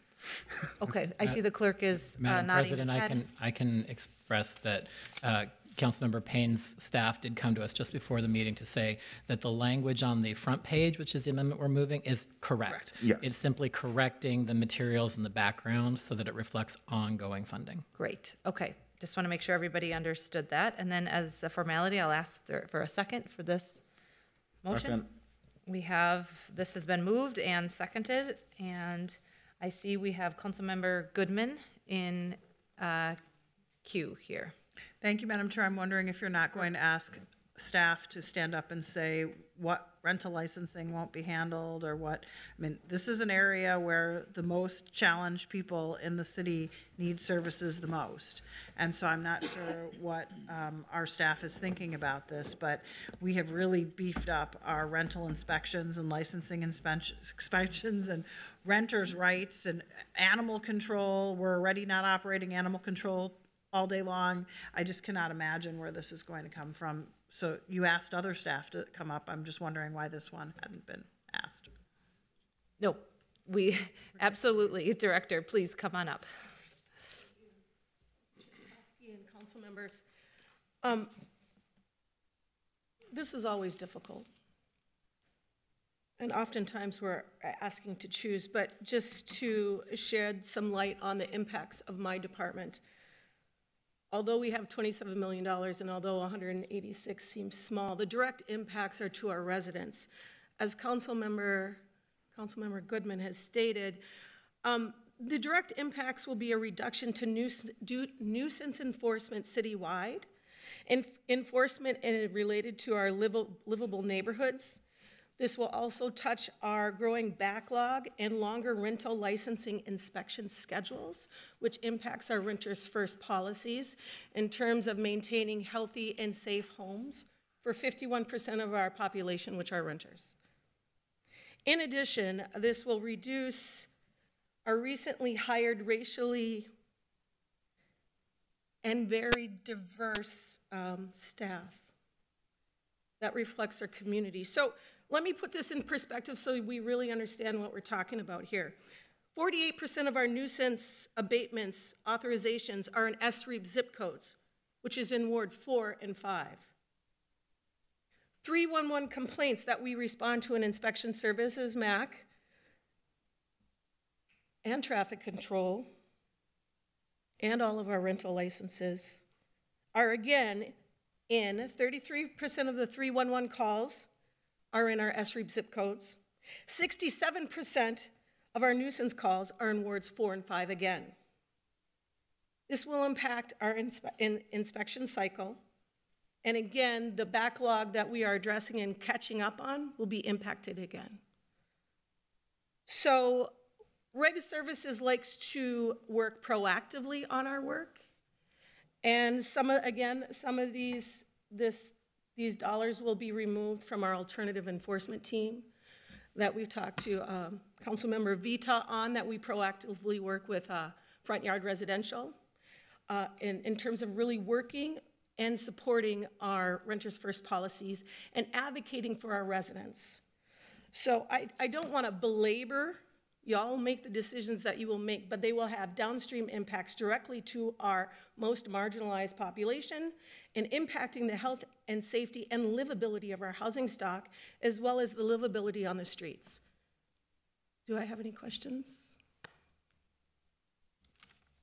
All right, we do have a queue. I am not sure, Director, if they will be directed to you yet, so maybe if you don't mind just sitting close by. I'm sorry, I accidentally kind of messed the queue up there, so I'm going to start back to Council President Jenkins, then we'll go to Chugtai, Osman, Chavez, Payne, Ellison. So, Council President Jenkins. Thank you, Madam Chair. And, you know, a couple of weeks ago, on a Saturday morning, I had a meeting at SATOOL's offices with a number of immigrant community members, and they asked me to do two things: pass a strong rent control policy, that whatever rent control policy we pass will have to be enforced by regulatory services. They also asked me to please do something about their livability in their apartments. They are living with roach infestations, mice infestations, running water in their ceilings, all kind of horrific conditions that will require regulatory services to be involved in helping us to address. And so I just can't in good faith, and I was at Seytoul again, and that was not the issue that they brought up to me, was wage theft. They were deeply concerned about the conditions of their living arrangements.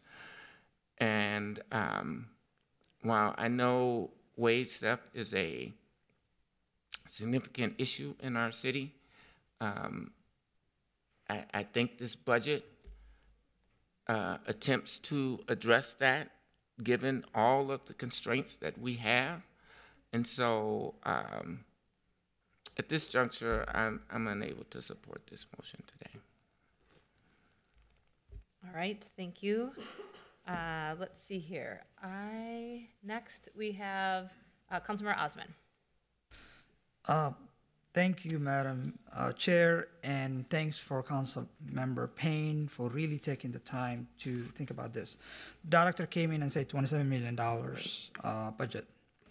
What we're asking is us, people that are serving hotels in downtown Minneapolis, people are serving the food in the restaurants you go to, people that have a lot of barriers that cannot advocate themselves, people that called my office last week that complaining the treatment they get. Who am I supposed to call?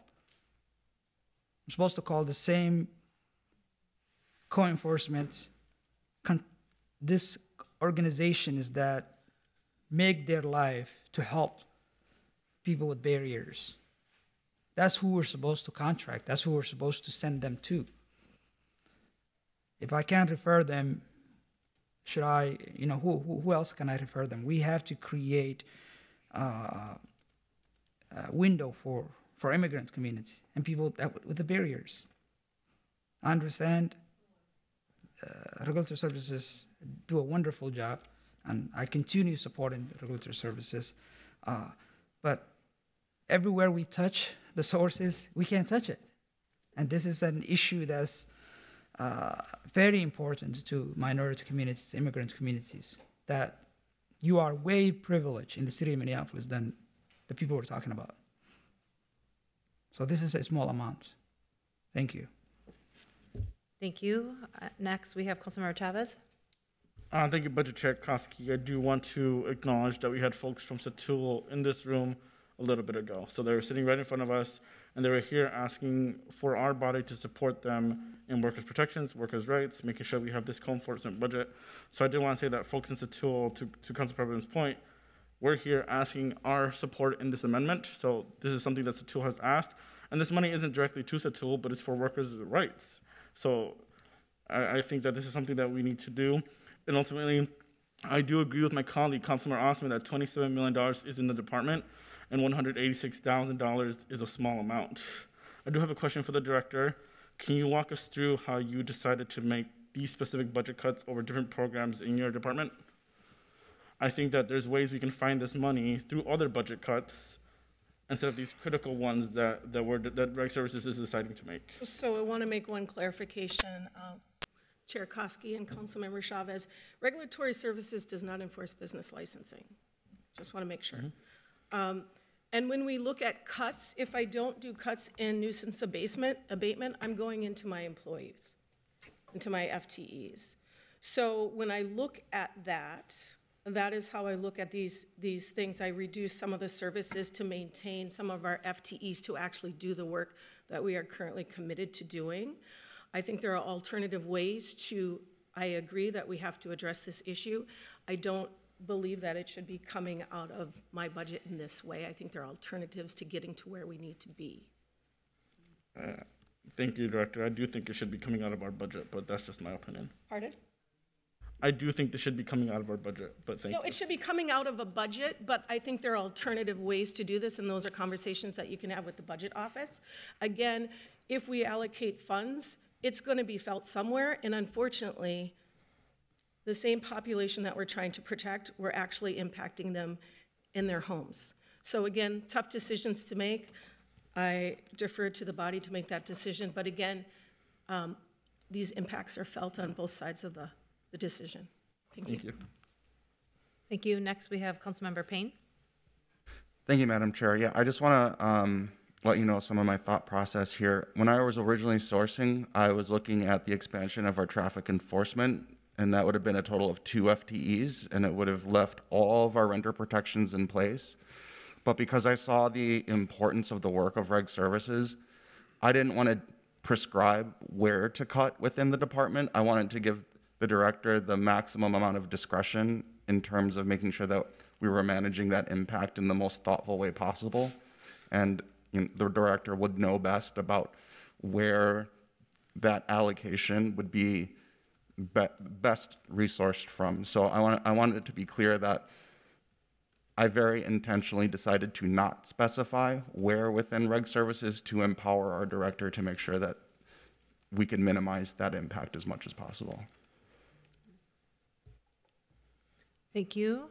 Next, Councilmember Ellison. Thank you. This is definitely a really, I think, painful motion. In my earlier discussions, the source being Reg Services was a flag for me. Unfortunately, I did not pursue it strongly enough to support my colleagues in finding a different source, and I regret that at this moment. And I think that when I'm listening to the director talk, she put it pretty plainly. The people who are most vulnerable to have their wages stolen are the people who live in some of the worst conditions in our city, in our housing stock. And I think that's what's making this particular amendment really difficult. There's also a bit of history here in terms of funding out of Reg Services that I think is, I came in on the tail end of, and so maybe some of my colleagues who have been here a bit longer can illustrate further. The way that Reg Services used to operate was with one of your employees said was with a hammer, meaning that they went out and they fined people in order to maintain Reg Service employment. That meant that we couldn't actually approach the work with the kind of diligence and fairness that we needed. Reg Services had to go out and find people to find, right? And I actually have one of my best friends. His mom used to work in Reg Services way back in the day, and she said, "Yeah, that's exactly what we would have to go out and do in order to preserve our own employment or to preserve the employment of our colleagues." And we have been working really, really hard to remedy that kind of approach in order to keeping people employed. Meaning, we cannot hire people and keep people because we're finding other people out in the community, overgrowth in the alleys and all that kind of stuff. And so, I am 100% dedicated to addressing wage theft. I'm wondering if I know that we don't have much time here left, but I'm wondering if we could put this at the bottom of the pile and see if there isn't a way for us to find a different source for the reasons that I just illustrated. And if there are, I'm certainly willing. I know that I got to speak to a motion in a few minutes here, but I'm certainly willing to help dive into that. I'm hoping staff would be willing to sort of make quick work of that. But I really do think that with that history of how Reg Services has been funded in the past, with the fact that the changes to that are really, really recent, I do think that every dollar is a pain in a way that just simply isn't the case for other departments. So that would be my ask, to see if we couldn't take just a few more minutes to see if there isn't another source. And then certainly ongoing is another thing that I'm sort of looking at and saying, that's a real hard decision to make right in this moment. And so, because that means that's funding that's coming out of the department moving forward. So I wanted to say that and see if my colleagues would be amenable to taking a a couple of minutes to find a different source as we worked through these last two amendments, because this isn't something that I want to vote against, but not sure that I could vote for it in its current state. That's all. Thank you, Chair. Okay, thank you. I want to give my colleagues a moment here. I know Councilmember Payne and Councilmember Osmond to consider what Councilmember Ellison has just said. We can put it the bottom of the list and come back. Yeah, I'm happy actually to revisit this on Tuesday. And like I said, I thought very deeply about this. We had some pretty hard conversations. I met with the budget director to talk about other sourcing. So like, I felt we had exhausted our options, but seeing that there is actual interest for this, I'd be happy to revisit that. Maybe we could invite Director Krueger up to discuss. Chair Koski and members, in an effort to help with the expediency we are all experiencing today, the one piece of data that I would just put on the table is that in earlier this year we did ARPA appropriations, and we did appropriate $750,000 to co-enforcement, in addition to the $370,000 that is in the 22 budget and the ongoing $186,000 in next year's budget. That doesn't solve the ongoing question that we are considering, but it may defer the necessity for this to next year. If we don't want to pick it up this year, that of course is up to the body, but that bit of ARPA funding, I just wanted to remind everybody what we did earlier this year. Okay, thank you. So perhaps we could move this to Tuesday and we could maybe have deeper conversations around that. So I am seeing some nodding of if that's a heads. motion. I'm wondering if I need to have a motion made for that, or if I can. Okay, the author can to move this to Tuesday. So we are going to retract it, and we can move. Sorry. All right. Let me start over.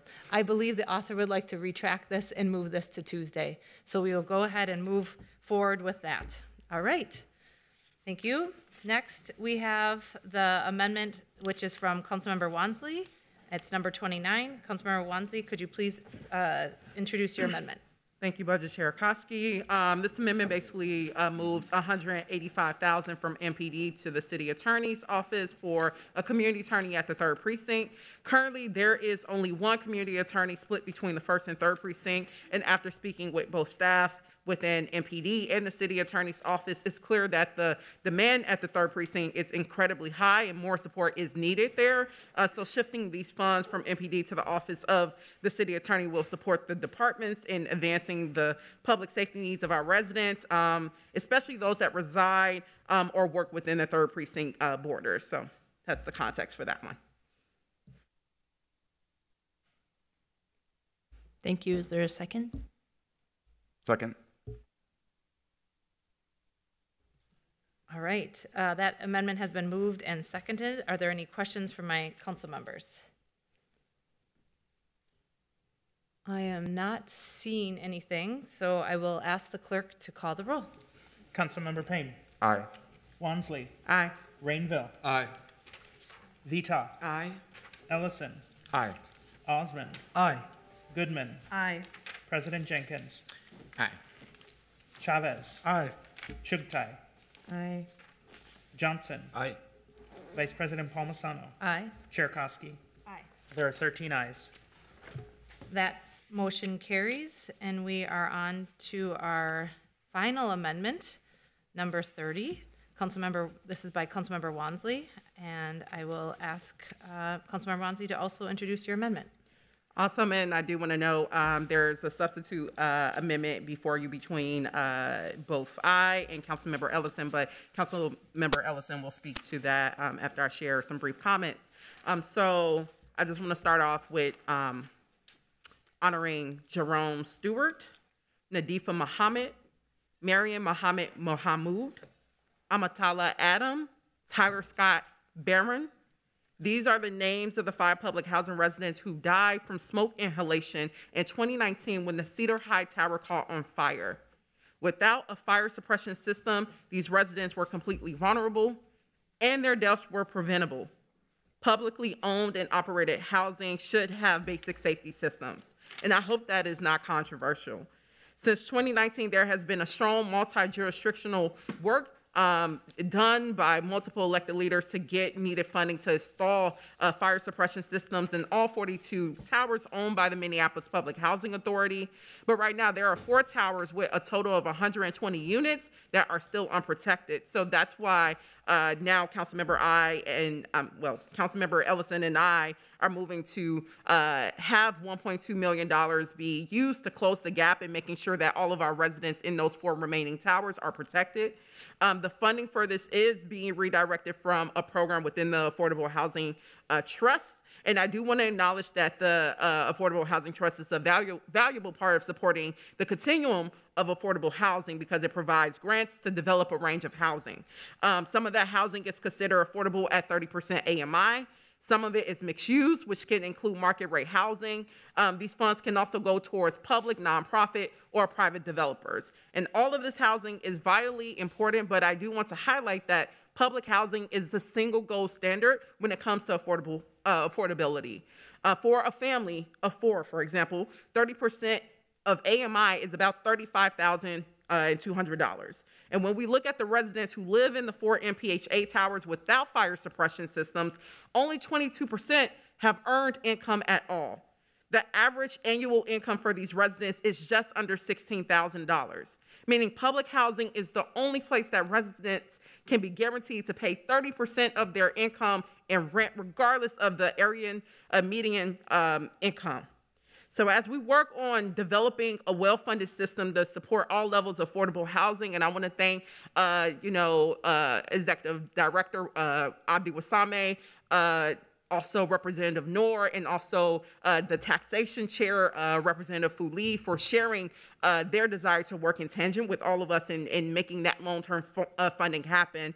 But I do want to note, we have to make sure that public housing residents don't get left behind in that process. This is a racial justice issue. Over 60% of residents in these 4 towers are Black or African American. Over 60% are elderly, and over 60% are disabled. And I'm not okay with leaving those residents vulnerable to potential fatal fires. So all that said, the City Council has the opportunity today to put the final piece in the puzzle and ensure that no public housing resident has to go through the loss of life nor the trauma that a fire can trigger. I have worked, again, very closely with our staff now, MPHA, to hopefully get to a place where we can support this amendment, and I would ask for my colleagues' support in this. Thank you, Councilmember Wansley. Is there a second to this motion? Second, and then if I could.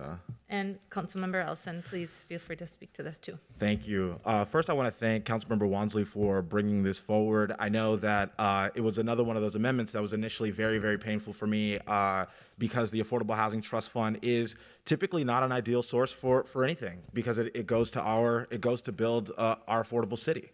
But Councilmember Wansley is right that, and I'm glad that she was able to name the people who perished in the fire not too long ago, and we've got to have protection for residents. We have to be a part of solving some of MPHA's infrastructure problems, and I know that we have been. Staff has been, and the city has been. But we're presented with an opportunity to fill the gap, as Councilmember said. But there were a few things that I still had a problem with when it came to the source, and one was that the Affordable Housing Trust Fund is one of the few sources that we have to build new units. And I wanted to make sure that we did not undercut our ability to continue to build new units, which I also know is not at all Councilmember Wansley's intention. And so some of the changes that we've made here is for the allocation to still come within the Affordable Housing Trust Fund, but using CBDG dollars, which can't be used for new construction. And correct me if I get any if I have any factual errors here. And also to ensure that the money is spent within within 2023, we've added a provision that the dollars be spent by September 1st. That way, if they're not, or if other funding sources emerge from the state or elsewhere, we can still leverage CBDG dollars and get those out the door for other projects. And so that is, I think, a win-win. We leave no doubt about whether or not the fire suppression systems can be funded and will be funded, but still leave ourselves enough room to reallocate this money elsewhere if that opportunity arises. And so again, thank you to Councilmember Wansley for working with me and helping to get myself to a yes on this critical issue, and for being amenable to the changes that you see here in the substitute motion. Thank you, Councilmember Ellison. We have a few more council members in queue. We have Councilmember Payne. Thank you, Madam Chair. Yeah, I had early conversations with Councilmember Wansley on this, and I had originally had a lot of concerns about even touching the Affordable Housing Trust Fund. And I kind of fell into, I would say, one of my crutches, which is to start thinking like an engineer. And I started to try to think about how the Affordable Housing Trust Fund has this kind of multiplier effect. It's not about the dollars that are invested into housing. It's about the dollars that unlocks the number of investments that private developers can make. And it should, that $9 million of the total fund should translate. And Director Brennan would be able to give me a very specific ratio. And I started going to that engineer brain of what's the ratio of leverage that, every dollar that goes into the Affordable Housing Trust Fund is some multiplication number greater than that dollar. And I started getting into this kind of like overly calculating brain of, every dollar that we touch in that fund is going to translate into a reduction in total number of units that are ultimately built. But what you ultimately end up with that line of thought is putting some sort of moral value on the human life of the people who live in the building. And this amendment originally started as, kind of like a broad number of investments to chip away at the overall backlog of improvements that are necessary for our housing stock and our public housing. And what Councilmember Wansley did through some of those conversations is really narrowed this down to fire suppression systems rather than generally chipping away at that backlog, which we still need to do. And I think we still need to have a deeper conversation about a public housing levy. And I think that is actually the appropriate mechanism to start addressing some of that backlog. But you can't math your way into thinking it's okay to have our most marginalized community living at the risk of dying by fire. And the fact that Councilmember Wansley started this with, there are lives that are impacted through this, and the lives that have been impacted by, a systemic disinvestment in this housing. And the most affordable housing that we have is the housing that we have already built. And so it's just, you can't compare the total units that may theoretically have been constructed with these dollars in the Affordable Housing Trust Fund with the terror of the thought of another life lost that could have been prevented through a difficult but I think necessary choice. So I'll be supporting this amendment. Thank you. Next, we have Councilmember Goodman. Thank you, Madam Chair. The original proposal I would never have been able to support. And this proposal is marginally better. And I guess I will kind of share with you why I think that for what it's worth. Leverage is one of the most important things that we do as a city when providing funding for affordable housing. We are not a primary affordable housing funder. We partner with debt sources and other equity sources. We put our money in to leverage other money. This contribution does not leverage another penny. Hopefully, since we're getting emails from legislators, they will see this as an effort to get them to contribute to put in more money. I will note, so far, the city has put in more money than the state or the federal government into the fire suppression systems. So to be lobbied by the state, who has put in less than the city, and they're like 50 times the size, probably says something about the backlog of the political problem at the Capitol that could be broken through during this session. I will note that there is unspent money in public housing's accounts right now for fire suppression systems. And so they have not been able to spend all the money that they've been given. So I don't know that they will be able to spend this money, and this money will not be anywhere near enough to actually even do one building. There'd have to be more leverage in order to do that. We have also contributed $3.7 million in this budget to public housing. Any of that money could have been earmarked for fire suppression systems, but was not.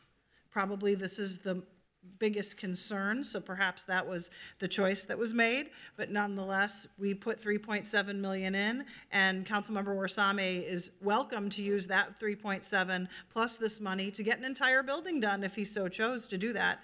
But it doesn't sound like he is willing to do that. We've been strategic in the past, and I think it's important for us to continue to be strategic. Otherwise, we will be holding the bag of the federal government's lack of investment in public housing. And that is the biggest problem of all, in my opinion. Ultimately, the Affordable Housing Trust Fund is the largest source in the state from a municipality going into the construction and preservation of affordable housing. And although the CDBG money cannot be used to build new units, it is very strategically used to preserve existing units.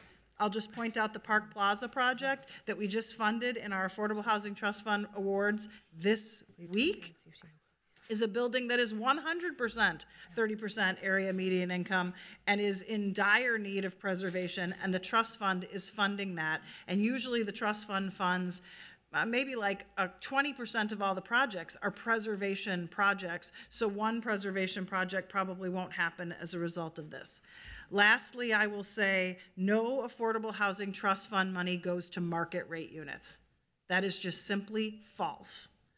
And I want to make sure it is clear that these projects are at 60, 50, and 30% of area median income. We just funded almost 1,400 new units, 1/3 of them at 30% of area median income. And the biggest problem there is not the lack of capital, but the lack of service and support funding. We just saw what happened over at Better Futures, where a whole bunch of people showed up at our meeting because they were evicted, and there's problems with service provision in these buildings. It's not a capital problem, it's a service provision problem.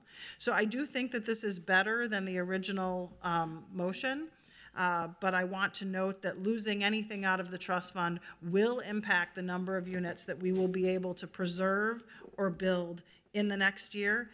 And we are highly successful at adding units at this area of income. We have, many staff who spend all year long working on this. If you were on Biz, you would have met them on just this week alone. It's a big celebration of the work that's been done, and I do think that taking money from this fund is generally a mistake, but if we're putting money in and it can leverage state money, great, and according to this motion, if not, the money will go back into the trust fund, because there we had $37 million worth of requests, and we were able to fund $14.5 million. Thank you. Next, we have Councilmember Osman. Thank you, Madam Chair. I think I'll have about 12 dozen of, 12 or over MPHA high-rise buildings that are built, 70 years ago, 80 years ago, that are in not one good condition. And we all remember what happened on Cedar Riverside. The residents that live here are way different than Affordable Housing Trust Fund residents. These residents here are seniors, disabled, most of them zero income, they don't work. And each building is close to 200 units. So it's no brainer that we should keep these residents safe. We don't want another disaster taking place. I have talked to Director Warsame many times about and advocated on congresswomen and state legislators and so on to make sure that we're getting this fire safety taken care of. residents are concerned. And as much as I don't like the Affordable Housing Trust Fund sources, this is one step away of saving a next human life. And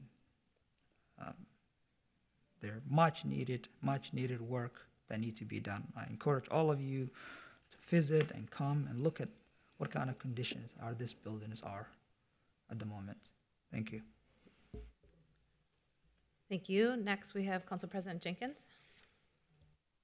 Thank you, Madam Chair. And I am really glad that we have shifted this fund to, I was deeply concerned about the source. I would argue that this does fit the criteria of preservation. And so my biggest concern, and I expressed this earlier, is that we are on a very slippery slope. And if we continue to take up the responsibilities of other forms of government, they are going to just continue to let us do that.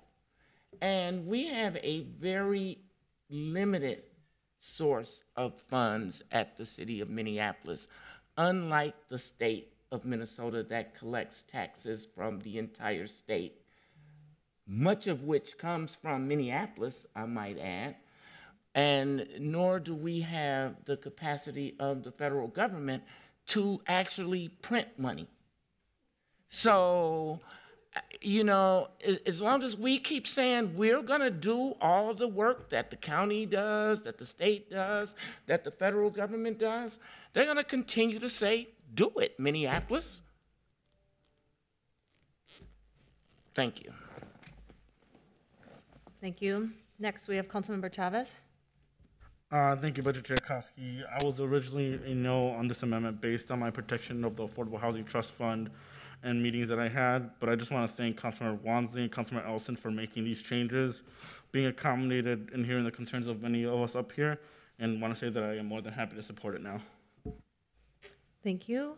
You know, in light of some of the changes, I would like to ask if Director Brennan, I see she's here, if you could take a moment to just describe the impacts of the changes that we've been made.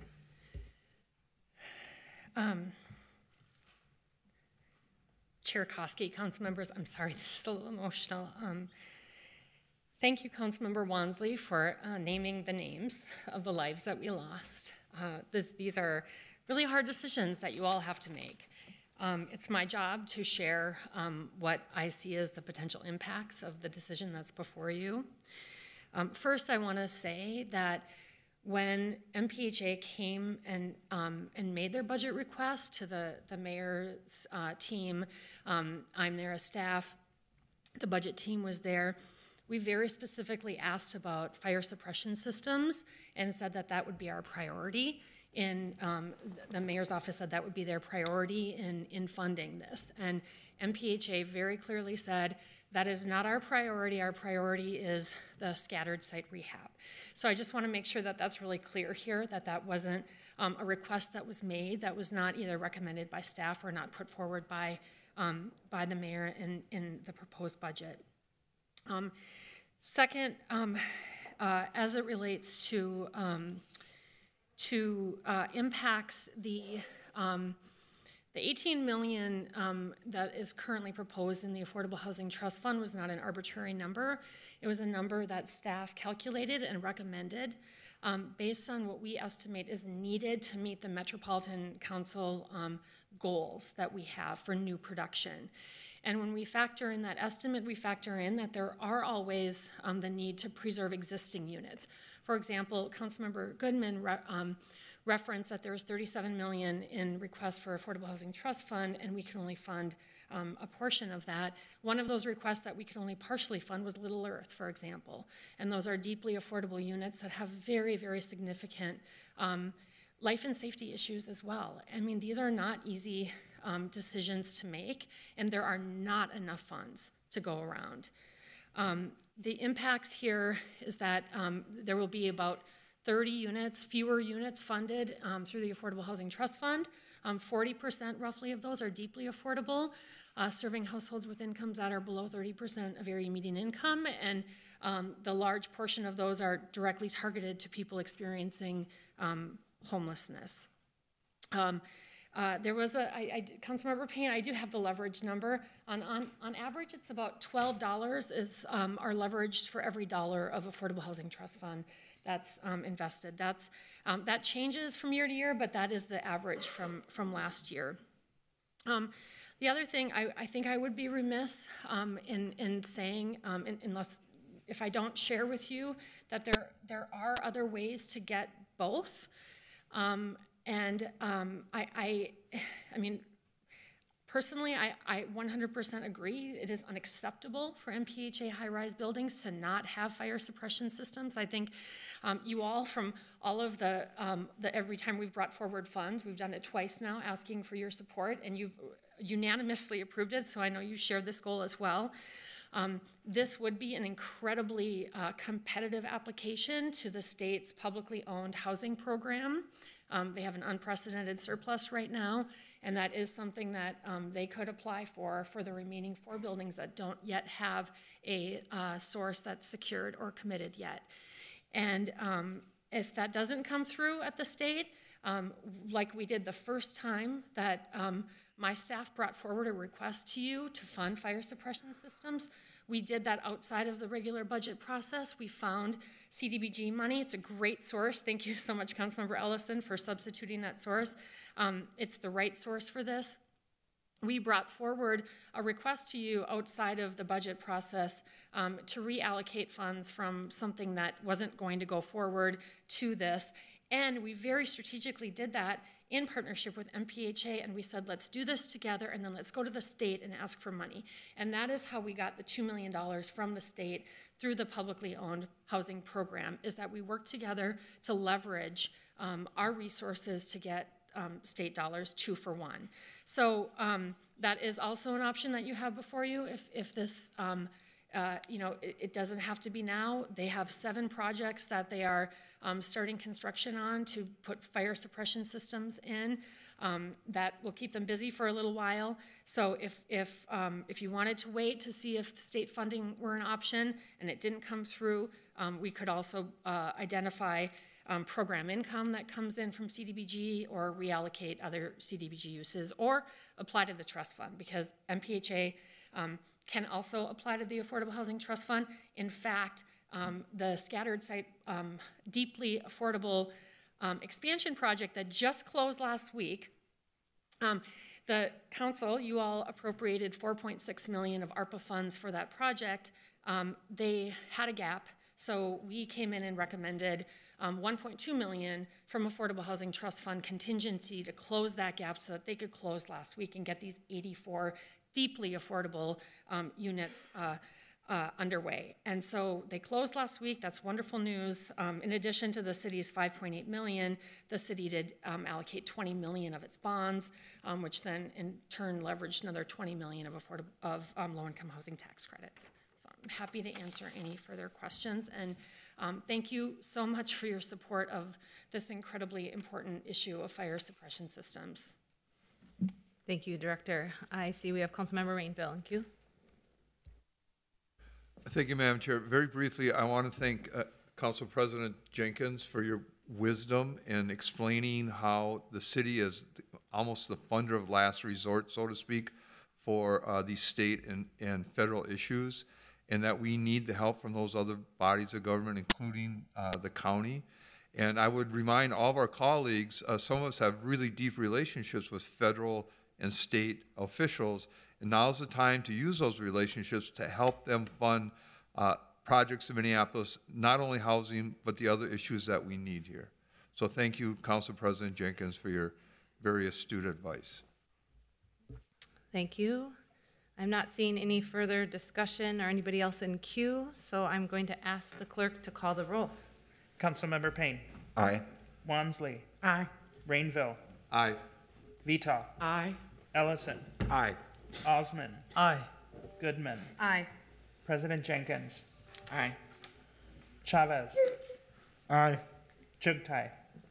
Aye. Johnson. Aye. Vice President Palmisano. Aye. Chair Koski. No.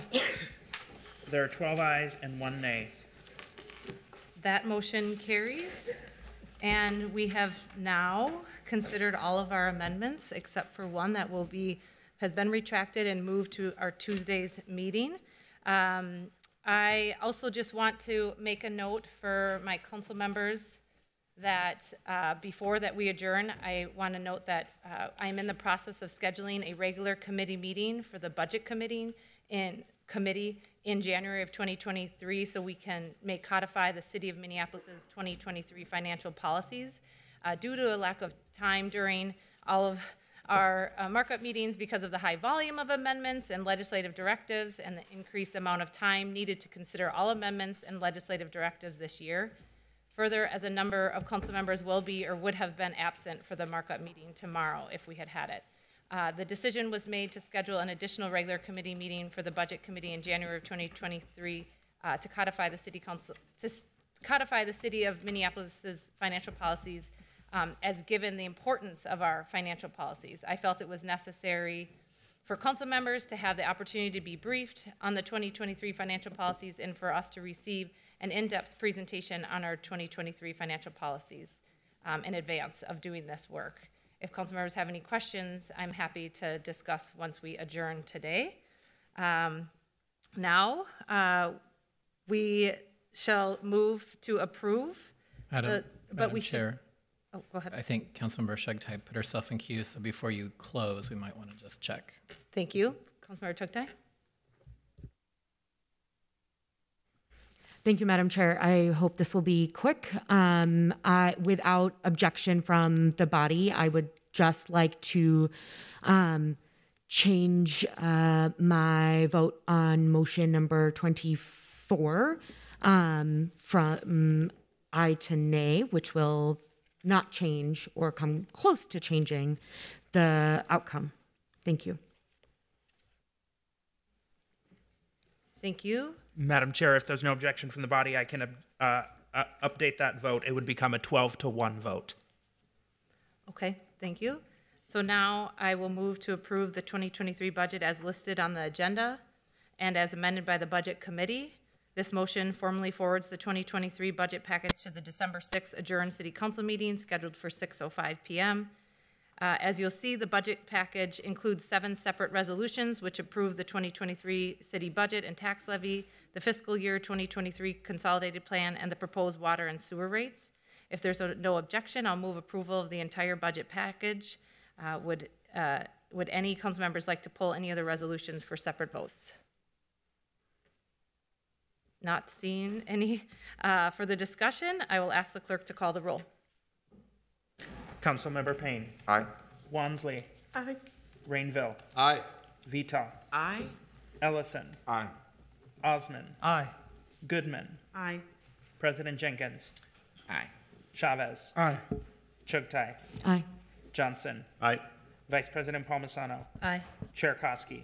Aye. There are 13 ayes.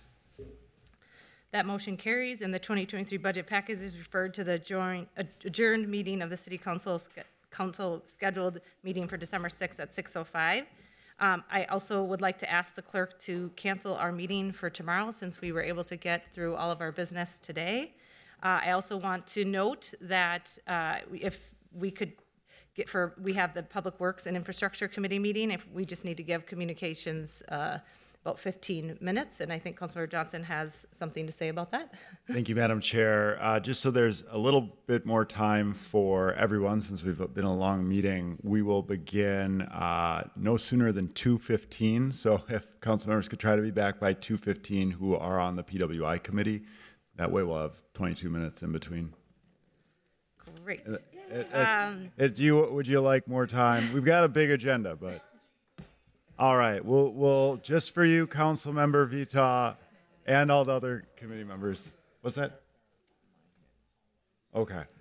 We do have a number. I will know we do have a lot of folks in the hallway for this committee. So yeah, we'll go 220. All right. Thank you. All right. We do have a, I see we have a compromise there. Before we adjourn, I just want to say, hold on, please sit down, hold on. Councilmember Ellison. I just wanted to clarify that I believe it's item 28 still needs to be taken out. We didn't conclude everything. Oh, I did not hear you say that. Yes. Sorry, I just thought I missed it. Yes. And so I also just want to say thank you so much to my colleagues. Sorry before you guys leave, I know, but I'm a little emotional here. But I just appreciate, this is a lot of work that we put together, and we've shifted billions of dollars to help and support the residents of the city of Minneapolis. And I'm grateful that we did this work together, and I'm honored to have been able to do this with each and every one of you today. So thank you. Thank you to our budget director, Amelia Kruver, who has held our hand through all of this. I want to thank my staff, Melissa Hill and Corinne, and all of our staff members who have worked so hard in this, and then all of our department heads, and then, of course, our clerks. So thank you so much to everybody. And finally, we are adjourned. So.